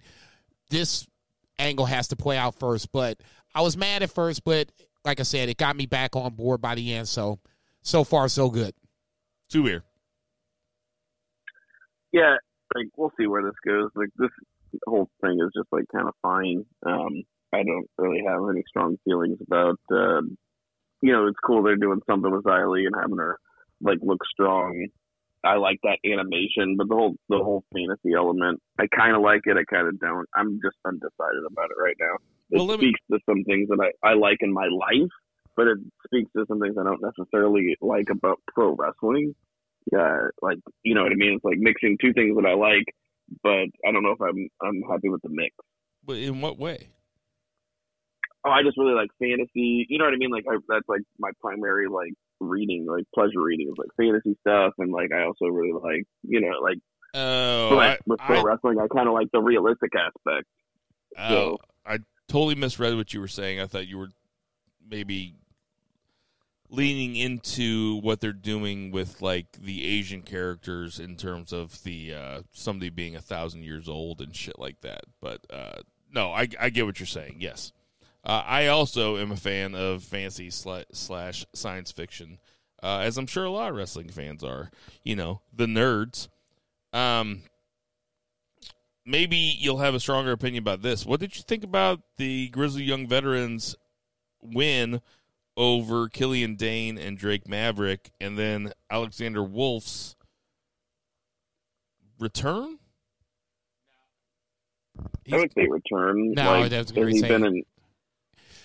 He was, I think he was there the week before, and they did that vignette where they ran down the Imperial lineup or whatever. So I think he was there that week. Obviously, Walter hasn't come back. But for me, this was the seeds of a possible heel turn. I mean, for who? For Killian Dane. For Dane. Wade Barrett said it during the match or whatever. He used to be this beast, the whatever the catchphrase was, the beast of Belfast or whatever, and now he's basically Drake Maverick's bodyguard, for lack of a better term. Yeah, but that's not to me, that doesn't seem like it's leaning towards a heel turn for Killian Dane. To me, it seems like leaning towards a feud between Killian Dane and Alexander Wolf.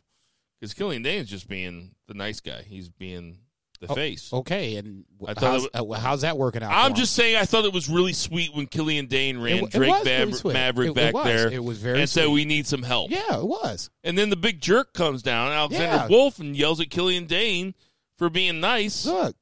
Maybe I just see myself in Killian Dane a lot. I'm also hairy.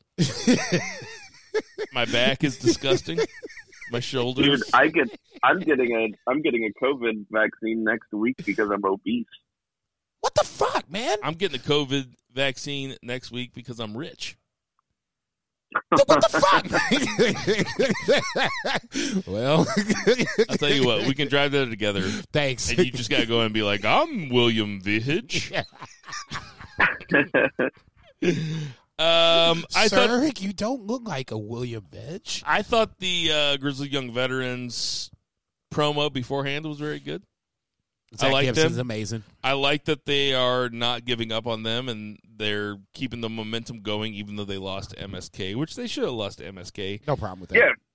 They're great workers. They got to have, like, MSK has to have some rivals. Like, the tag team division right now is pretty weak. Yeah, so. And I wouldn't mind those guys having a really long rivalry. For sure. You know, something. I could easily see that being one of the tag team feuds of the year when it's all said and done in 2021. I'll go that far. Next up, we had Karrion Kross versus Legado, or versus... Might as well have been. Yeah, Santos Escobar. Kross goes over. I guess I'm not really sure what the point of this was. Like... Yeah, I have no idea. That's my biggest gripe with it. It was my biggest gripe with even the build. I'm like, why are they even doing this?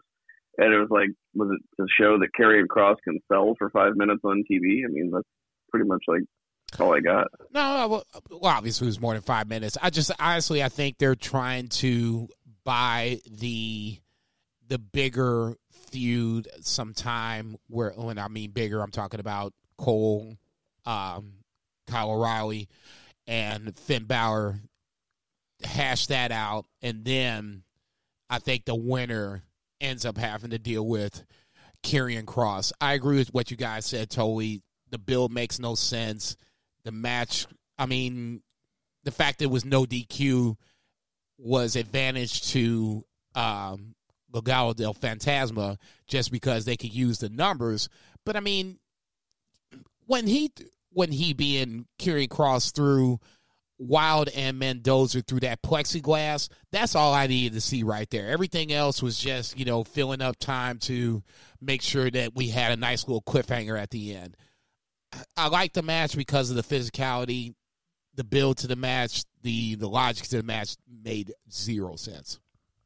It didn't make sense like you were talking about Bully Ray earlier, saying somebody went over, this person got over. I would say that Karrion Kross went over and nobody went. Yeah, as I say, it didn't do anything for anybody. Karrion Kross, I think, honestly, Santos Escobar is over to a certain degree. It certainly didn't do anything for Legado del Fantasma. Zero.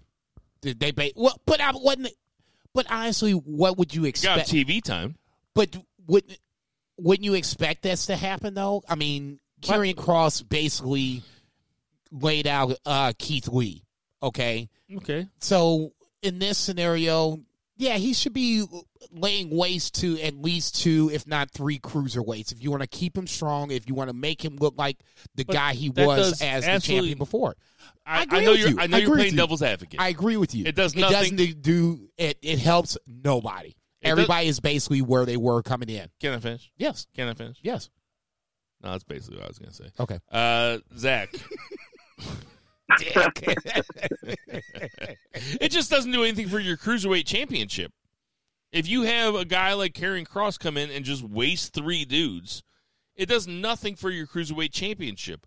I would rather have, and this is not because of the BFR bias, I would rather have Kurt Stallion lose to Santos Escobar 3 shows in a row than have Karrion Kross come in and just waste all 3 of them, because where does that leave Escobar? Right. It leaves him nowhere unless he gets some sort of retribution, which he's not. I don't want to go down that road because that doesn't sound like that wins for anybody. That's all I have to say. I don't think we'll be saying the retribution word for much longer. Well, hopefully not. I don't know. Zach, what did you think of the last segment on NXT Wednesday night? Because it was a bit of a dooze. Well, it was well kind of played, I guess, but totally predictable. You know that nobody ever actually apologizes for a heel turn. Because I can't remember one time that ever happening. So it's the performance that you want, though. As I say, he just shitted on Adam Cole. Good Lord. Yeah, but how is the performance? No, but though? Adam Cole did a great job. The performance was great. Absolutely, yeah. Incredible. For sure, 100%. Yeah, and now we get a triple threat ladder match for custody of Bobby Fish. See, you ain't shit. We don't know that. That's so funny. I didn't even laugh. Like that's like it's not. I'm not saying that in a pejorative way. Like that's so funny. I forgot to laugh. That is actually. I can't believe I didn't think about that joke. No, this dude's funny. Why are you shaking your head? That dude is funny.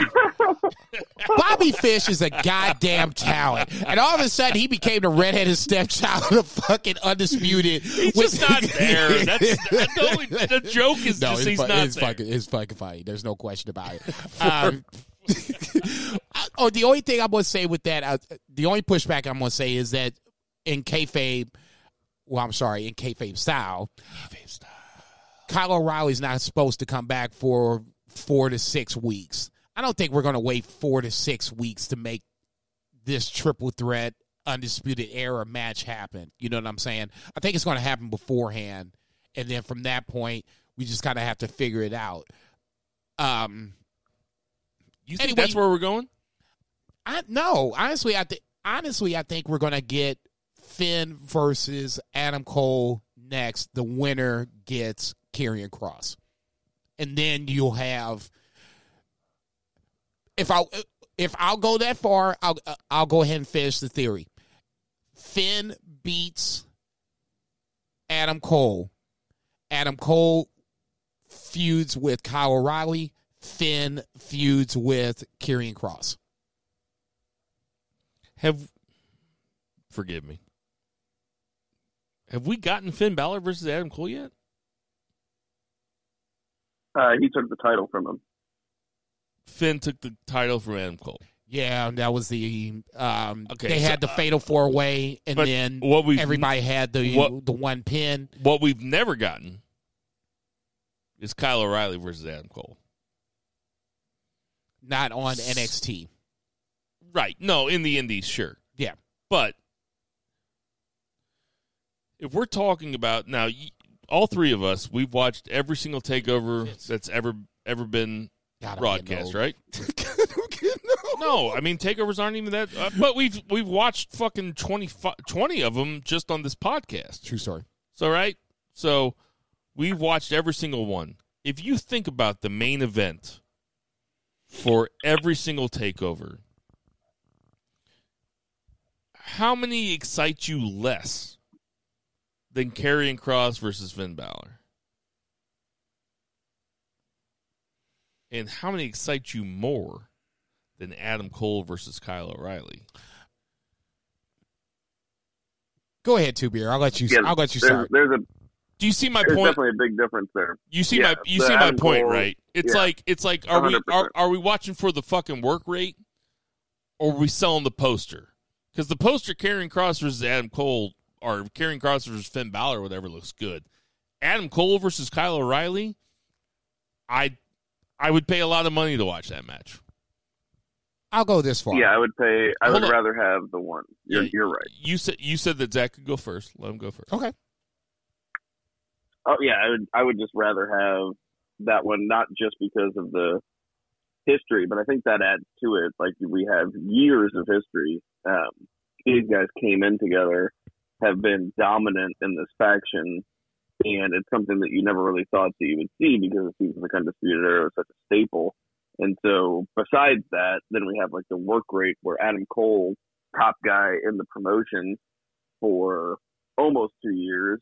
And then you've got Kyle O'Reilly, who we always talk about as one of the most underrated talents in the promotion for the even longer amount of time. So that excites me more than to just put it very, I would say, like, to be very pithy, but almost like not like real serious, like a main roster guy versus an Impact guy, right? Yeah, that's what we've got.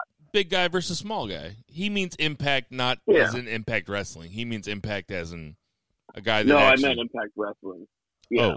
Oh, but, okay. like, also, Karrion Kross is like more than that. I think they're building him up to be more than that. And not saying Impact is, like, bad. It's an entertaining television show. But, like, I mean, that was the backhandedest compliments I've ever heard in my life. Yeah, that was the get the shovel out your hand. That I could say it, right? It's like the meanest way I could say it, but like there are people that would think of it that way. We have years of history between these other guys, and then Finn is understandably a top guy, and he's really talented. But sometimes the story headlines the pay-per-view, and it's not like the Gargano Ciampa stuff. Like those guys weren't always champions. Sometimes the story headlines the pay-per-view, and it's not the title. Also, I guess we could say this is that either one of those matches, if both these matches happened at WrestleMania, let's say one on night 1 and one on night 2. Dude, that's not going to happen, but go ahead. Just listen to me, please. We had Karrion Kross versus Finn Balor. Okay, night 1. Just let me finish, please. Karrion Kross versus Finn Balor. And you going to say anything? Okay, thank you. And then we had... you mother... And then we had... I gave him the finger. And then we had Cole versus O'Reilly. Either one of those matches could happen without the belt. They could get to a point where either one of them happens without the belt. The O'Reilly versus Cole match, and I just talked myself out of what I was saying, the O'Reilly versus Cole match is more likely to happen without a belt on the line. But, which would still be, could still be a match of the year candidate, really. Oh, yeah. Because they'd give him 32 minutes or some shit. I'll just say this. When you have the guy that lost the title, not due to, legitimate, in-ring defeat, the injury took the title away from me, I just have a hard time saying that match can't be for the title the next time around. Karrion Kross is here for a reason. It's just, at this point, unfortunately, the parade has gone on without him. So now it's time to kind of catch him up. And that's what I think they did with this Santos Escobar match. Like I said, I'm not a huge fan of it, but it kind of is what it is. That said, moving forward,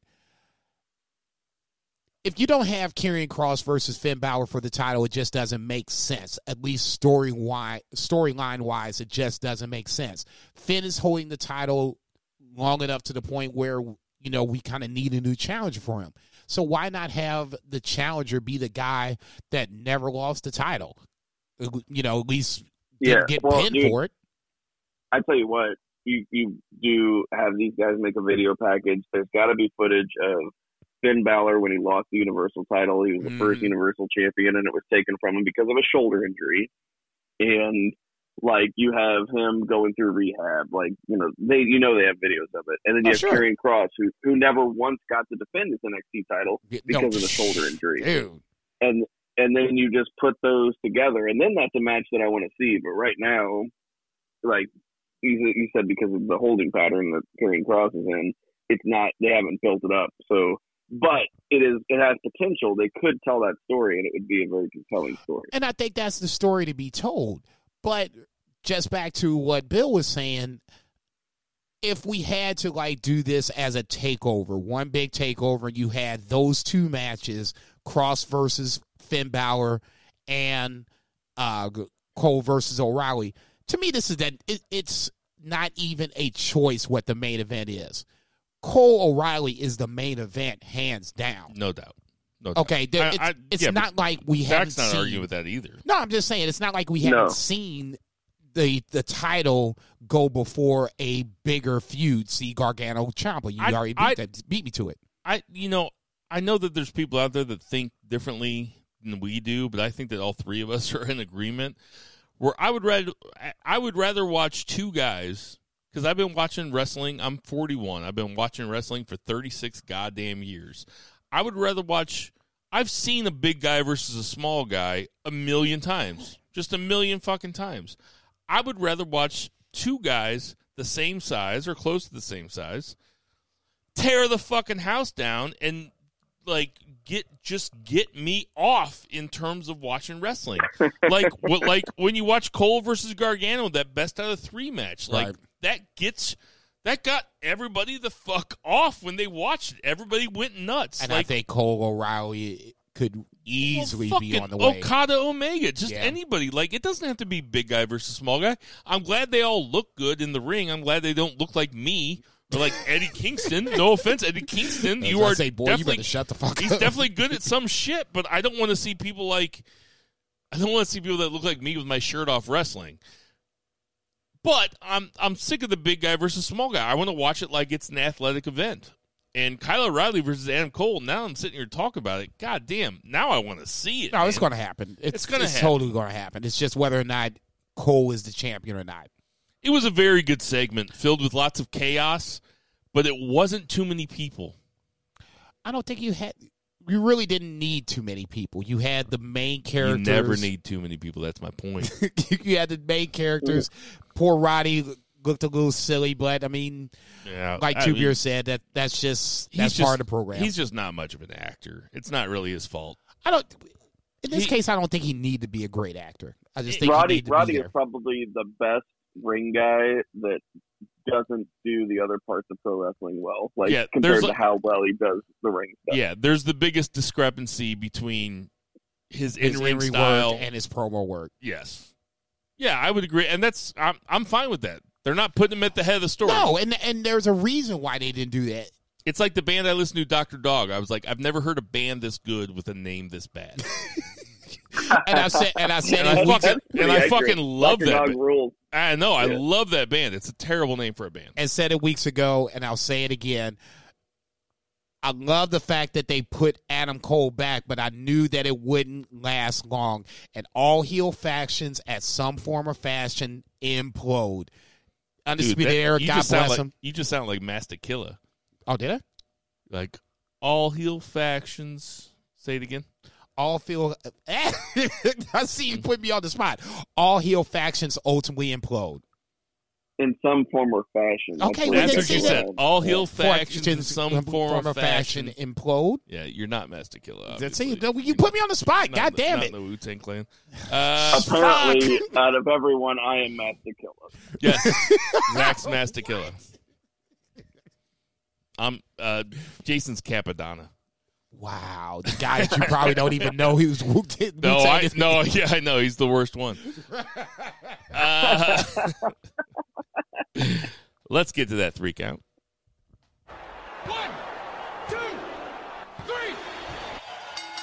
Listen, for all the NJPW fans, there is NJPW news coming up, but I want to talk about this too. I think there's something to talk about. AEW signed Big Show, a.k.a. Paul Wight. Paul Wight. Paul White. Yeah, he ain't SIUE alum. Really? Yeah, he went to SIUE. Like his pictures in the student center over there. Yeah, he graduated from SIUE. I don't know if he graduated. He played basketball here, but I think he did graduate. Yeah, I think. Well, I mean, he graduated with a degree. I just don't know if he graduated here or if he went somewhere else. But I'm pretty sure he graduated here. Yeah. I did not. Yeah, that blows my mind. Yeah. For everybody around the country that don't live in the St. Louis area, Edwardsville is probably 30 minutes away from St. Louis proper? Give or take. Yeah, very close. Yeah, and so we consider it a local college. School. It's a much better school than it was 30 years ago, too. It's a good state school now. Before, my wife used to teach there. A largely commuter school. Yeah. Mine is blown. Anyway, didn't know that. AEW signed Paul Wight. When Zach put it on Friends of BFR on Facebook, I thought it was a Photoshop. Totally. I thought it was a Photoshop when I first saw it. Could not believe that, because it doesn't feel that long ago that he was on WWE television. Part of the and he had that Netflix show too that was very WWE focused. I totally forgot about that. And I always thought that everybody had like a 3 or 6 month no compete clause when they leave WWE. It was surprising to me. That being said, I'm not going to say if it's good or bad. Paul Wight seems like a great dude. Seems like a good ambassador for the sport of professional wrestling. I know that he's very talented. Good for him. I think what it says to me about AEW, and I'm interested to hear your guys' thoughts, is that it says to me that AEW is not exactly what they said they were going to be when they said bon voyage and went on the trip. What do you think, Jason? The Paul Wight thing first. No problem with it ultimately. I think Paul Wight, if you wanted to go with it's usually 90 days. The last time I think I remember seeing show on WWE programming is when Randy Orton was basically going around punking out the legends. So that was Legends. Is it only 90 days? I thought it was 90 days is no non-compete. Yeah, so you basically can't go on Impact for 90 days. The 91st day, obviously, knock yourself out. It feels like 90 days, so I'll just go with that. I don't have a problem with him signing to Impact. I don't have a problem with him signing to AEW for this reason. And to me, this is just, somebody said on Twitter, it's so simple that I can't believe that it hasn't really gotten more traction. If I worked for McDonald's, let's say I worked for him for 20 years, and me and McDonald's all of a sudden couldn't decide how I wanted to get paid, or I was going to get a promotion and they decided that Jason gets too high and he can't work, be a supervisor. You're stuck on fries, Jason. Get high, work on fries. So if Wendy's came up to Jason and decided, okay, Jason, we're willing to look past the fact that you get high to the motherfucker, and we're going to make you a supervisor. You can't work with money, but you can work the yeah, right. I love after 20 years you can't work with money. No, hell no, you can't count, motherfucker. You high all the time. But I guess that's my point. People that have a problem with Paul Wight moving on from WWE, they just take wrestling way too seriously. Why can't this man move over from one company to the other? It's not like he was just a Benedict Arnold about this shit. No. He gave up a good chunk of his time. I guess this is one of those times, and Zach can go here in a second. This is just one of those times where I feel like you're talking to people that aren't me and Zach. No, I'm just... You asked me what I thought. This is what I'm thinking. Like we're the therapist, and all of a sudden you're yelling at your boss. Okay. You asked me what I thought. That's what I think. Are people saying that, though? Yes, it's a big deal, okay? People are acting like... Who's mad at Paul Wight for signing for more money? Yeah, you're saying people are mad at Paul Wight. All I'm saying is, just go on Twitter. You act like I have the biggest Twitter in the world, and for whatever reason, you guys don't read your Twitter line, or you just don't have the bigger Twitter where I see more of this, where people are literally going absolutely ape shit over this. Yeah. To the point where I had to go. I was like, I came on Twitter before I even watched AEW last night. I'm like, dude, you motherfuckers that are literally fighting about Big Show leaving for AEW or caping for him or not caping for him, I hope the checks that Tony Khan and Vince are paying you are worth it. It's not that serious. If he wanted to leave and Vince wanted him to go, then go. I don't understand why people are having a hard enough time accepting the fact that sometimes the band breaks up. If Vince doesn't want him around and Big Show wants to wrestle, why can't he go to AEW or Impact or whatever the fuck else he wants to go to and make a fucking career and make a little change on the way out the door? That's all I'm saying. Jason's been looking me he's been looking at me in the eye for this entire rant, and I gotta admit, it turned me on a little bit. I'll go to people when I talk to them, okay? Zach. I wouldn't even argue with those people because they're dumb.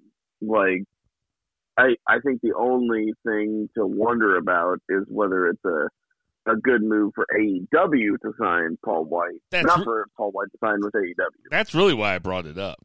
Like, I want to talk about what it means for AEW. Zach, what do you think it means for AEW? I mean, time will tell. I feel like there's a good amount of old guys on AEW right now for a product that appeals to younger viewers and a product that also very much highlights young and fresh talent. There's also a good amount of old guys. So are they going to utilize them apparently as this new announcer for AEW Dark Elevation, which is like a new show they're going to be doing on Monday night? He's funny. Will he be good at the announcer role? Time will tell. Is that going to be on Monday night on TNT? 7. No, it's on 7. YouTube, right? Yeah, it's 7 o'clock Eastern, 6 Central. I don't know if it's going to be the hour or 2 hours, but yeah, it's a deal. It's March 15th. Is it on TNT? On YouTube. Okay. Oh, YouTube. Yeah, that's what I thought. YouTube. So I guess it's him and Tony Schiavone. Like, is he going to be good? Maybe he has the potential to be good. He does. But the announcer like getting into a fight, right? Like, because like Schiavone did mention that he has a quote unquote wrestling license in AEW. So like, might he work one program? That could work, but it's not something that should be done all the time, and it's definitely not something that I feel like they should be pushing like older wrestlers. So we'll just see what they do with it. It's suspect because it looks like they're signing a WWE cast-off when in reality, WWE and AEW were in negotiations with him, and he picked AEW. Maybe it was money, maybe it was vision. I don't know what it was, but we'll see what they do with him. Well, the answer has to be it just sounds like more fun to go AEW, right? Just something different. I mean, he's been with WWE for so long. I probably phrased that question incorrectly to Zach when I asked him. I said, what does it mean for AEW? I should have asked, what does it say about AEW? Because where the highest that I've been on AEW in the last 4 weeks of this podcast, and I watch it every single fucking week, the highest I've been, the least cynical I've been, is talking about Phoenix versus Lance Archer, where there's a real want by guys like us that watch it all the time, smarks, whatever you want to call us. There's a real desire by guys like us where I want to see wrestling. I want to see new stuff I've never seen before. I like seeing guys get their shit in if I don't have to see that shit every single fucking week. You know what I mean? Right. Like, me and my band, we practice every fucking week for 3 hours. We have a bunch of songs. What we say to each other is we're not going to play a song 2 weeks in a row because then it'll feel better when it comes back 2 weeks later and we get to play it again. You know what I mean? For sure. So, as much as I love fucking Jericho, I'm oversaturated with Jericho. I would love to see more Lance Archer. Phoenix. The Cassidy from Isaiah Cassidy, yeah. Isaiah Cassidy. Solid match versus Adam Page, and I don't think we talked about that enough. They have so much talent on that roster. That's why I think they're going. Well, I don't know if this Elevation show is going to be an extension of more dark matches. At least that's the way I'm interpreting it, reading the Paul Wight press clipping. I kind of said Shaquille O'Neal. That's the match that I think he, being Paul Wight, and Shaquille O'Neal both want. It probably should have happened in WWE, and then it didn't. So now I think this is more so of a reason why I think Paul Wight signed with AEW. Well, I think Paul Wight signed to AEW because Paul Wight and Cody Rhodes used to work together a lot. And I think that they're boys. Fine. You want to hire your friends? That's fine. No problem with it. But I don't want to see them fucking wrestle. I don't tune into AEW to see the Big Show wrestle. In fact, I tune away from WWE to not see the Big Show wrestle. I'll say this. He's going to wrestle at a pay-per-view that we bought for another reason, basically. Yes. Okay. Exactly. And I think that's kind of the... He can wrestle at the Royal Rumble. Yeah. In the pre-show. This is kind of like the Revolution thing with the... Against Chris Masters. And Tyler Rex. I'll say Master Lock Challenge. I think this is kind of the thing with Revolution where you have Shaq and Jay versus Cody and Red Velvet. This is not for us. This is not for the guys that like, wrestling as the sport that we want it to be. It's more for the casual to get in. I guess my question then is, who is Big Show for? Because it doesn't seem like he's for either. No, this is for the casual fan. The reason why I don't have a problem with him coming over to AEW, and I think this is probably ultimately a good thing, is number one, for like the big guys that they have coming over. I know I'm going to butcher his name, but I saw him on Dark the other night. Nick Conforto. I mean, this motherfucker is a big dude. I mean, not big like Brock Lesnar, but like, let's say 6'3", 275. I knew a chick with that last name one time, and she was hot. If she looks like this dude, you might want to consider stop drinking for a while. No, I'm telling you, she was hot. Okay, hopefully. Let's keep talking about her. Hopefully she had his hair. No, let's not, because your wife's upstairs, and I will leave you if this shit starts to go left. I think show's going to be there for those big guys. I agree with Zach. I'm not sure if he's going to be great on the mic. That's going to be TBA. Shaq versus Show, I think, is going to be the thing that he's there for immediately. And from there, let's just see what happens. Ultimately, it would be different if he came over and then automatically challenged Kenny Omega for the title. And I think that's where I think a lot of this vitriol comes from, is that AEW was supposed to be the alternate brand where we were supposed to go away from WWE guys. And I think that's just unrealistic. If you're going to build a brand, you're going to have guys that people can recognize. If I showed somebody a picture of Darby Allin that I work with at work, they're probably not going to recognize him. But if I show them a picture of Big Show, they probably are going to recognize him. So, I mean, it's the thin line between this is wrestling and it's supposed to cater for guys like us versus this is business and we need to grow this so we can all make money. Any thoughts on that, Zach? I was just trying to say that Big Show just kind of sucks. I need some of that money. Oh, you need some of that money? Yeah. What's that AEW money? What's your Venmo? I talk about them every week. It's at Zachary-Coleman-1. Hey, everybody send at Zachary-Coleman $1. If you can hear this, send him $1. Okay, he's laid up with gout, for God's sakes. I mean, he's got come on, gout. Tony Khan. I talk about you like you're the Booker of the Century every week. Thank you. There's the first confession. Are you now ready to confess? What? I missed what he said. What did he say? I'm not lying, but I also could use some money. That he basically is a Tony Khan AEW mark. No, I'm not a Tony Khan AEW. You don't want to admit it now? I mean, you can if you want to. Nobody's going to judge you for it. Well, I caught some shit on Twitter last week about me saying that context matters. Like, if you guys don't agree that context matters, grow the fuck up, because it does. That'll do it for our 3 count. Don't fucking stare at me. I'm looking at you. Don't be mad because you get defensive. Okay, everybody. NJPW had some injuries this week, some very unfortunate injuries. Like, I would say 2 of their biggest. 5 stars. Yeah, one most unfortunate, one obviously coming back. We'll start with the most unfortunate being Hiromu with the torn pec. Terrible. Guy was on Yeah, I was on a tear, though. And I was saying that. He was having match of the night, dare I say match of the year,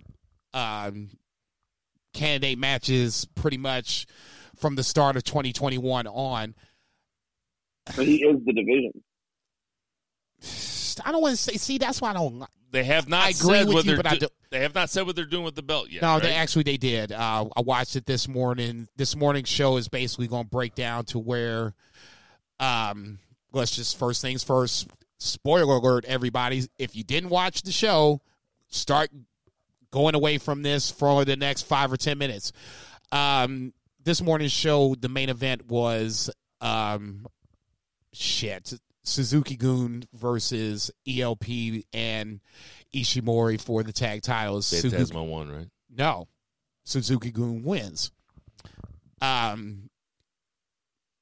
let you watch it for yourself. But the post-match has Bushi, ELP, and Desperado in the ring. So they're going to have a triple threat match for the vacant junior heavyweight title.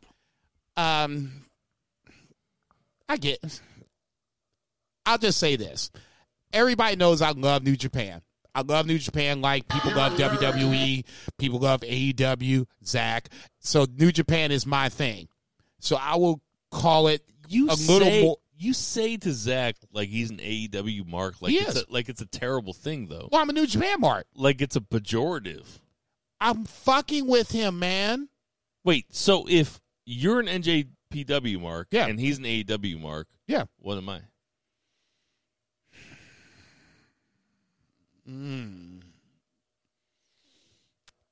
That's I don't know. I would like to think you're leaning my You're way. a menage a trois connoisseur. Maybe I'm a. Have you guys ever thought about this? Maybe I'm a Zach and Jason mark. That was a great question for a dinosaur. Yeah, well, maybe. I'll just say this. For New Japan, I think two of the biggest problems that they have is the tag division and the junior division. In this case, we'll focus on the junior division. Hiromu, I thought, was wrestling a little too much. Naito is the same way, and that's how Naito, unfortunately, he got hurt leading up to the Intercontinental title match with Ibushi, where Nagata kind of rolls over his leg and nicks his knee up, and he misses 4 matches, and God bless Naito, he comes out and he's apologizing to the crowd because Nagata either messed up or, didn't do the right thing, whatever. Doesn't matter. Naito ends up getting hurt. I felt bad for Naito because he had to come out and was like, hey, I missed 4 matches. I'm sorry I missed these 4 matches, but it's still the build to... Hey, Zach, news alert. Jason felt bad for Naito. That said, my problem with this build for Castle Attack, at least for this weekend, is I think there's a lot of, and I know you're going to love this, there's a lot of these matches where we're having Hiromu wrestling matches that he has no business wrestling in. Naito the same way, where now the big name guys are starting to get hurt.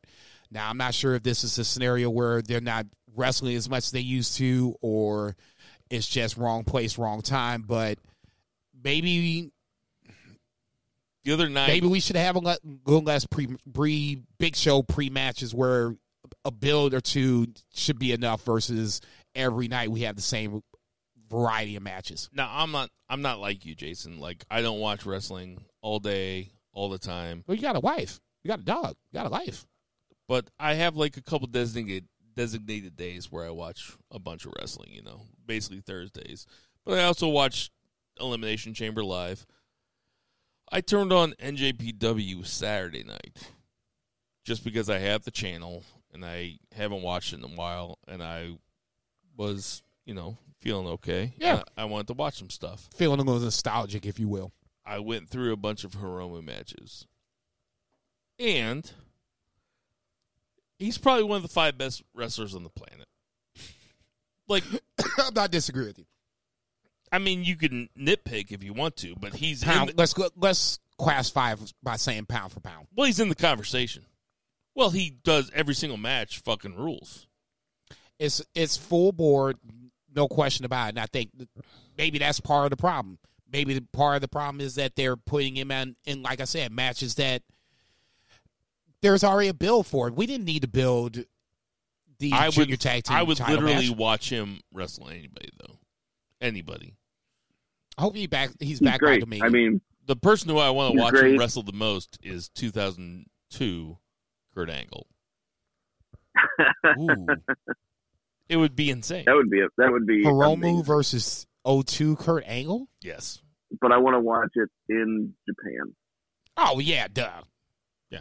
I mean, yes. I want to watch in my basement. And then the comfort of your own crib. 3/4 drunk, Yeah, right. and smoking a bowl. Yeah, I'd say, God That's forbid just I me. have to live or leave this Joker. All right, this is a true story, though. Hold on. My uncle called my dad the other day, and my uncle... This is recently? Yes, this week. And he said, your Uncle Rich wants to do a podcast. And my Uncle Rich is a deacon, so he does a bunch of Catholic stuff. And I know. He hasn't heard this, has he? I go, Oh, God. yeah, I talked to him. My Aunt Jerry passed away last year, and I talked to Rich at the luncheon afterwards. I was like, yeah, I can. And Uncle Rich was like, well, when do people listen to it? I was like, whenever they want. He was like, yeah, but when do they have to turn the radio on? Oh, no. And he just did. Yeah, he's no. he's 77 or something. Did he do the knob motion? I don't know if he did the knob motion, but I just did. And then he goes, so my dad called me the other day, and he goes, Uncle Rich wants your number. He listened to your podcast. He thought it was pretty good. I go, what?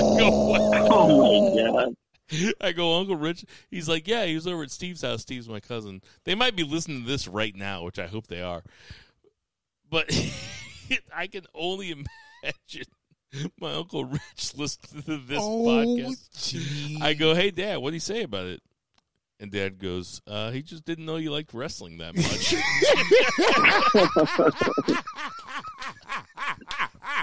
We were just going to stick with you like wrestling Right. a lot. Who's that loud black guy? That's great. He thought you were my butler. Sorry I cut out that conversation. Virgil. I just had Right? I had to put that story on the podcast because there's no way they listen. Even if they listen to it, there's no way they listen to No, it there's 2 no. hours Yeah, into that's it. what they say. They are not listening. No, at they're this gone. point. Anything else that we want to say about Big Show or NJPW? I just want to say you're right about Hiromu. He's a megastar. I kind of, unfortunately, whenever he was gone with the broken neck, the division was essentially just in a holding pattern waiting for him to come back, and it's probably just going to happen again. This is just a thing with the junior title in New Japan. Unfortunately, it's just like there's a definite separation. Like it's almost like NXT and main roster. Like there's the idea of moving up, right? That's why Will Ospreay is like putting on this weight and stuff. And Hiromu was kind of there to break that barrier down. And he wanted to headline Tokyo Dome with the junior title. And a lot of times, the junior title is the best match on the show, you know. But yeah, huge bummer. And hopefully Hiromu can come back stronger than ever because the dude's an absolute megastar. I mean, don't get me wrong. I agree with that totally. But this weekend, you do have Kenta Mox. You do have Naito Ibushi. You got G.O.D. versus Yoshihashi and Goto. So, I mean, there's plenty of things to kind of look forward to. I'm looking forward to Yano getting whipped like a government mule by Chase Owens. So, I mean, these next 3 days at least, New Japan-wise, should be good to go. No, you can't. No. I was no. trying to turn on your microphone while you were talking about Yano like that. No, I'm getting that in quick. I didn't know Mox and Kenta was this week, and I am looking forward to that. I believe that is Saturday night on NJPW World. It's either 10 or 9 Eastern, so you can go from there. And then on that same night, they'll start the last 2 matches of Castle Attack. I think that's Tanahashi Okada. Not Tanahashi Okada, But Tanahashi, Okada, I think Okada and Evil are on that same match as well. You cannot see that I am getting ready to hit this. This is close my BFR. eyes. Okay. And you just keep talking and talking and talking. I'm getting ready to hit this. Tell me to shut the fuck up then. Well, this is what this is supposed to do. If you see me with my eyes closed, this motherfucker. Hold on. Explain it to me again. Sorry. If I see you, then just tell me, Jason. This is banned from ringside. Sorry. To that motherfucker didn't mean to do that. Yeah, you guys are in the same room. You're going to throw something at him. As I say, I'm trying to keep my social distancing away from him, but we got some birthdays this week. Sean O'Hare, R.I.P. Would have been 50 this week. Maria Kanellis is 39. Congratulations, Maria Kanellis. I hope she's having fun with her newborn. Ric Flair is 72. Pentagon Jr. is 36. Ricky the Dragon Steamboat, the OG, is 68. Norman Smiley, the OG, is 56. Mike Tenay is 66. Booker T is 56. Big E Langston, or Big E, is 35. Emelina, I forget what her other name is. Her real name? Yeah, that's what I'm going to say. What is it? Did she have a real name? Emelina? She went by something else when we saw her. Tennille Dashwood. Yes, Tennille Dashwood. Thank you. Kyle O'Reilly, the aforementioned, is 34. Lance Cade is 40. Justin Gabriel is 40. Deborah. This might be like our best birthday situation ever. It's a pretty huge week. Right. Yeah. I mean, when you throw in Ric Flair and Ricky Steamboat. What was 9 months ago? And Pentagon Jr. and Booker T and Kyle O'Reilly. That's a pretty huge one. What was 9 months ago? So, I mean, there had to be a lot of fucking going on 9 months ago. I mean, as somebody who was born 9 months and 1 day after Valentine's Day, I have no comment on this. Except to say that my parents really loved each other. That my dad really made a night out of it. Right? He's like, here we are, Janine. I'm 26. I'm horny as fuck. We're going to do the damn thing, girl. Right, exactly. You're what? My dad was 15 years older than me right now. Dude, when he conceived me. Which means that if he walked into my bar, I'd look at him and be like, can I see your fucking ID? Damn right. Give me your ID, you fucking little dork. Justin Gabriel is 40. Deborah is 61. And Hanson from War Machine / War Raiders / Viking Raiders. R.I.P. I know you're not dead, but goddamn, you can fucking work. Miss him.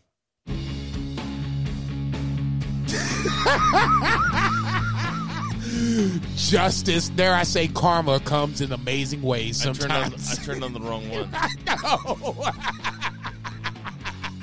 Hey, everybody, for Jason Cornelius Bell, for Zach Bowman, for Murray the Merman, Murray for Lucha Chris, for F&B Eatery, check. For Bill's Beard Company, I am Bill Vagey. Everybody, Black Lives Matter, and boo the heels. Oh, it doesn't even stop yet. I thought we were so close to being done. Oh, no, you pissed the wrong one. Nobody's listening anymore. Nobody's listening anymore. I know.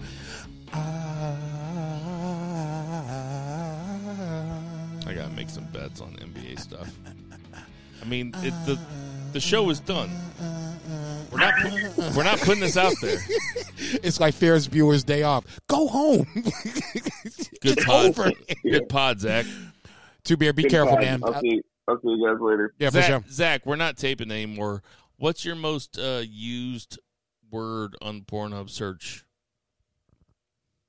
Let's see. Let me think. I'm trying to give you a real answer. What the fuck? Yeah, we're like a joke answer. Yeah, we're still taping, so don't say anything. I was waiting for you to be like, "Don't." I'm sitting there, we're like, he's getting ready to say some shit. We see you, dude. Yeah. Be careful.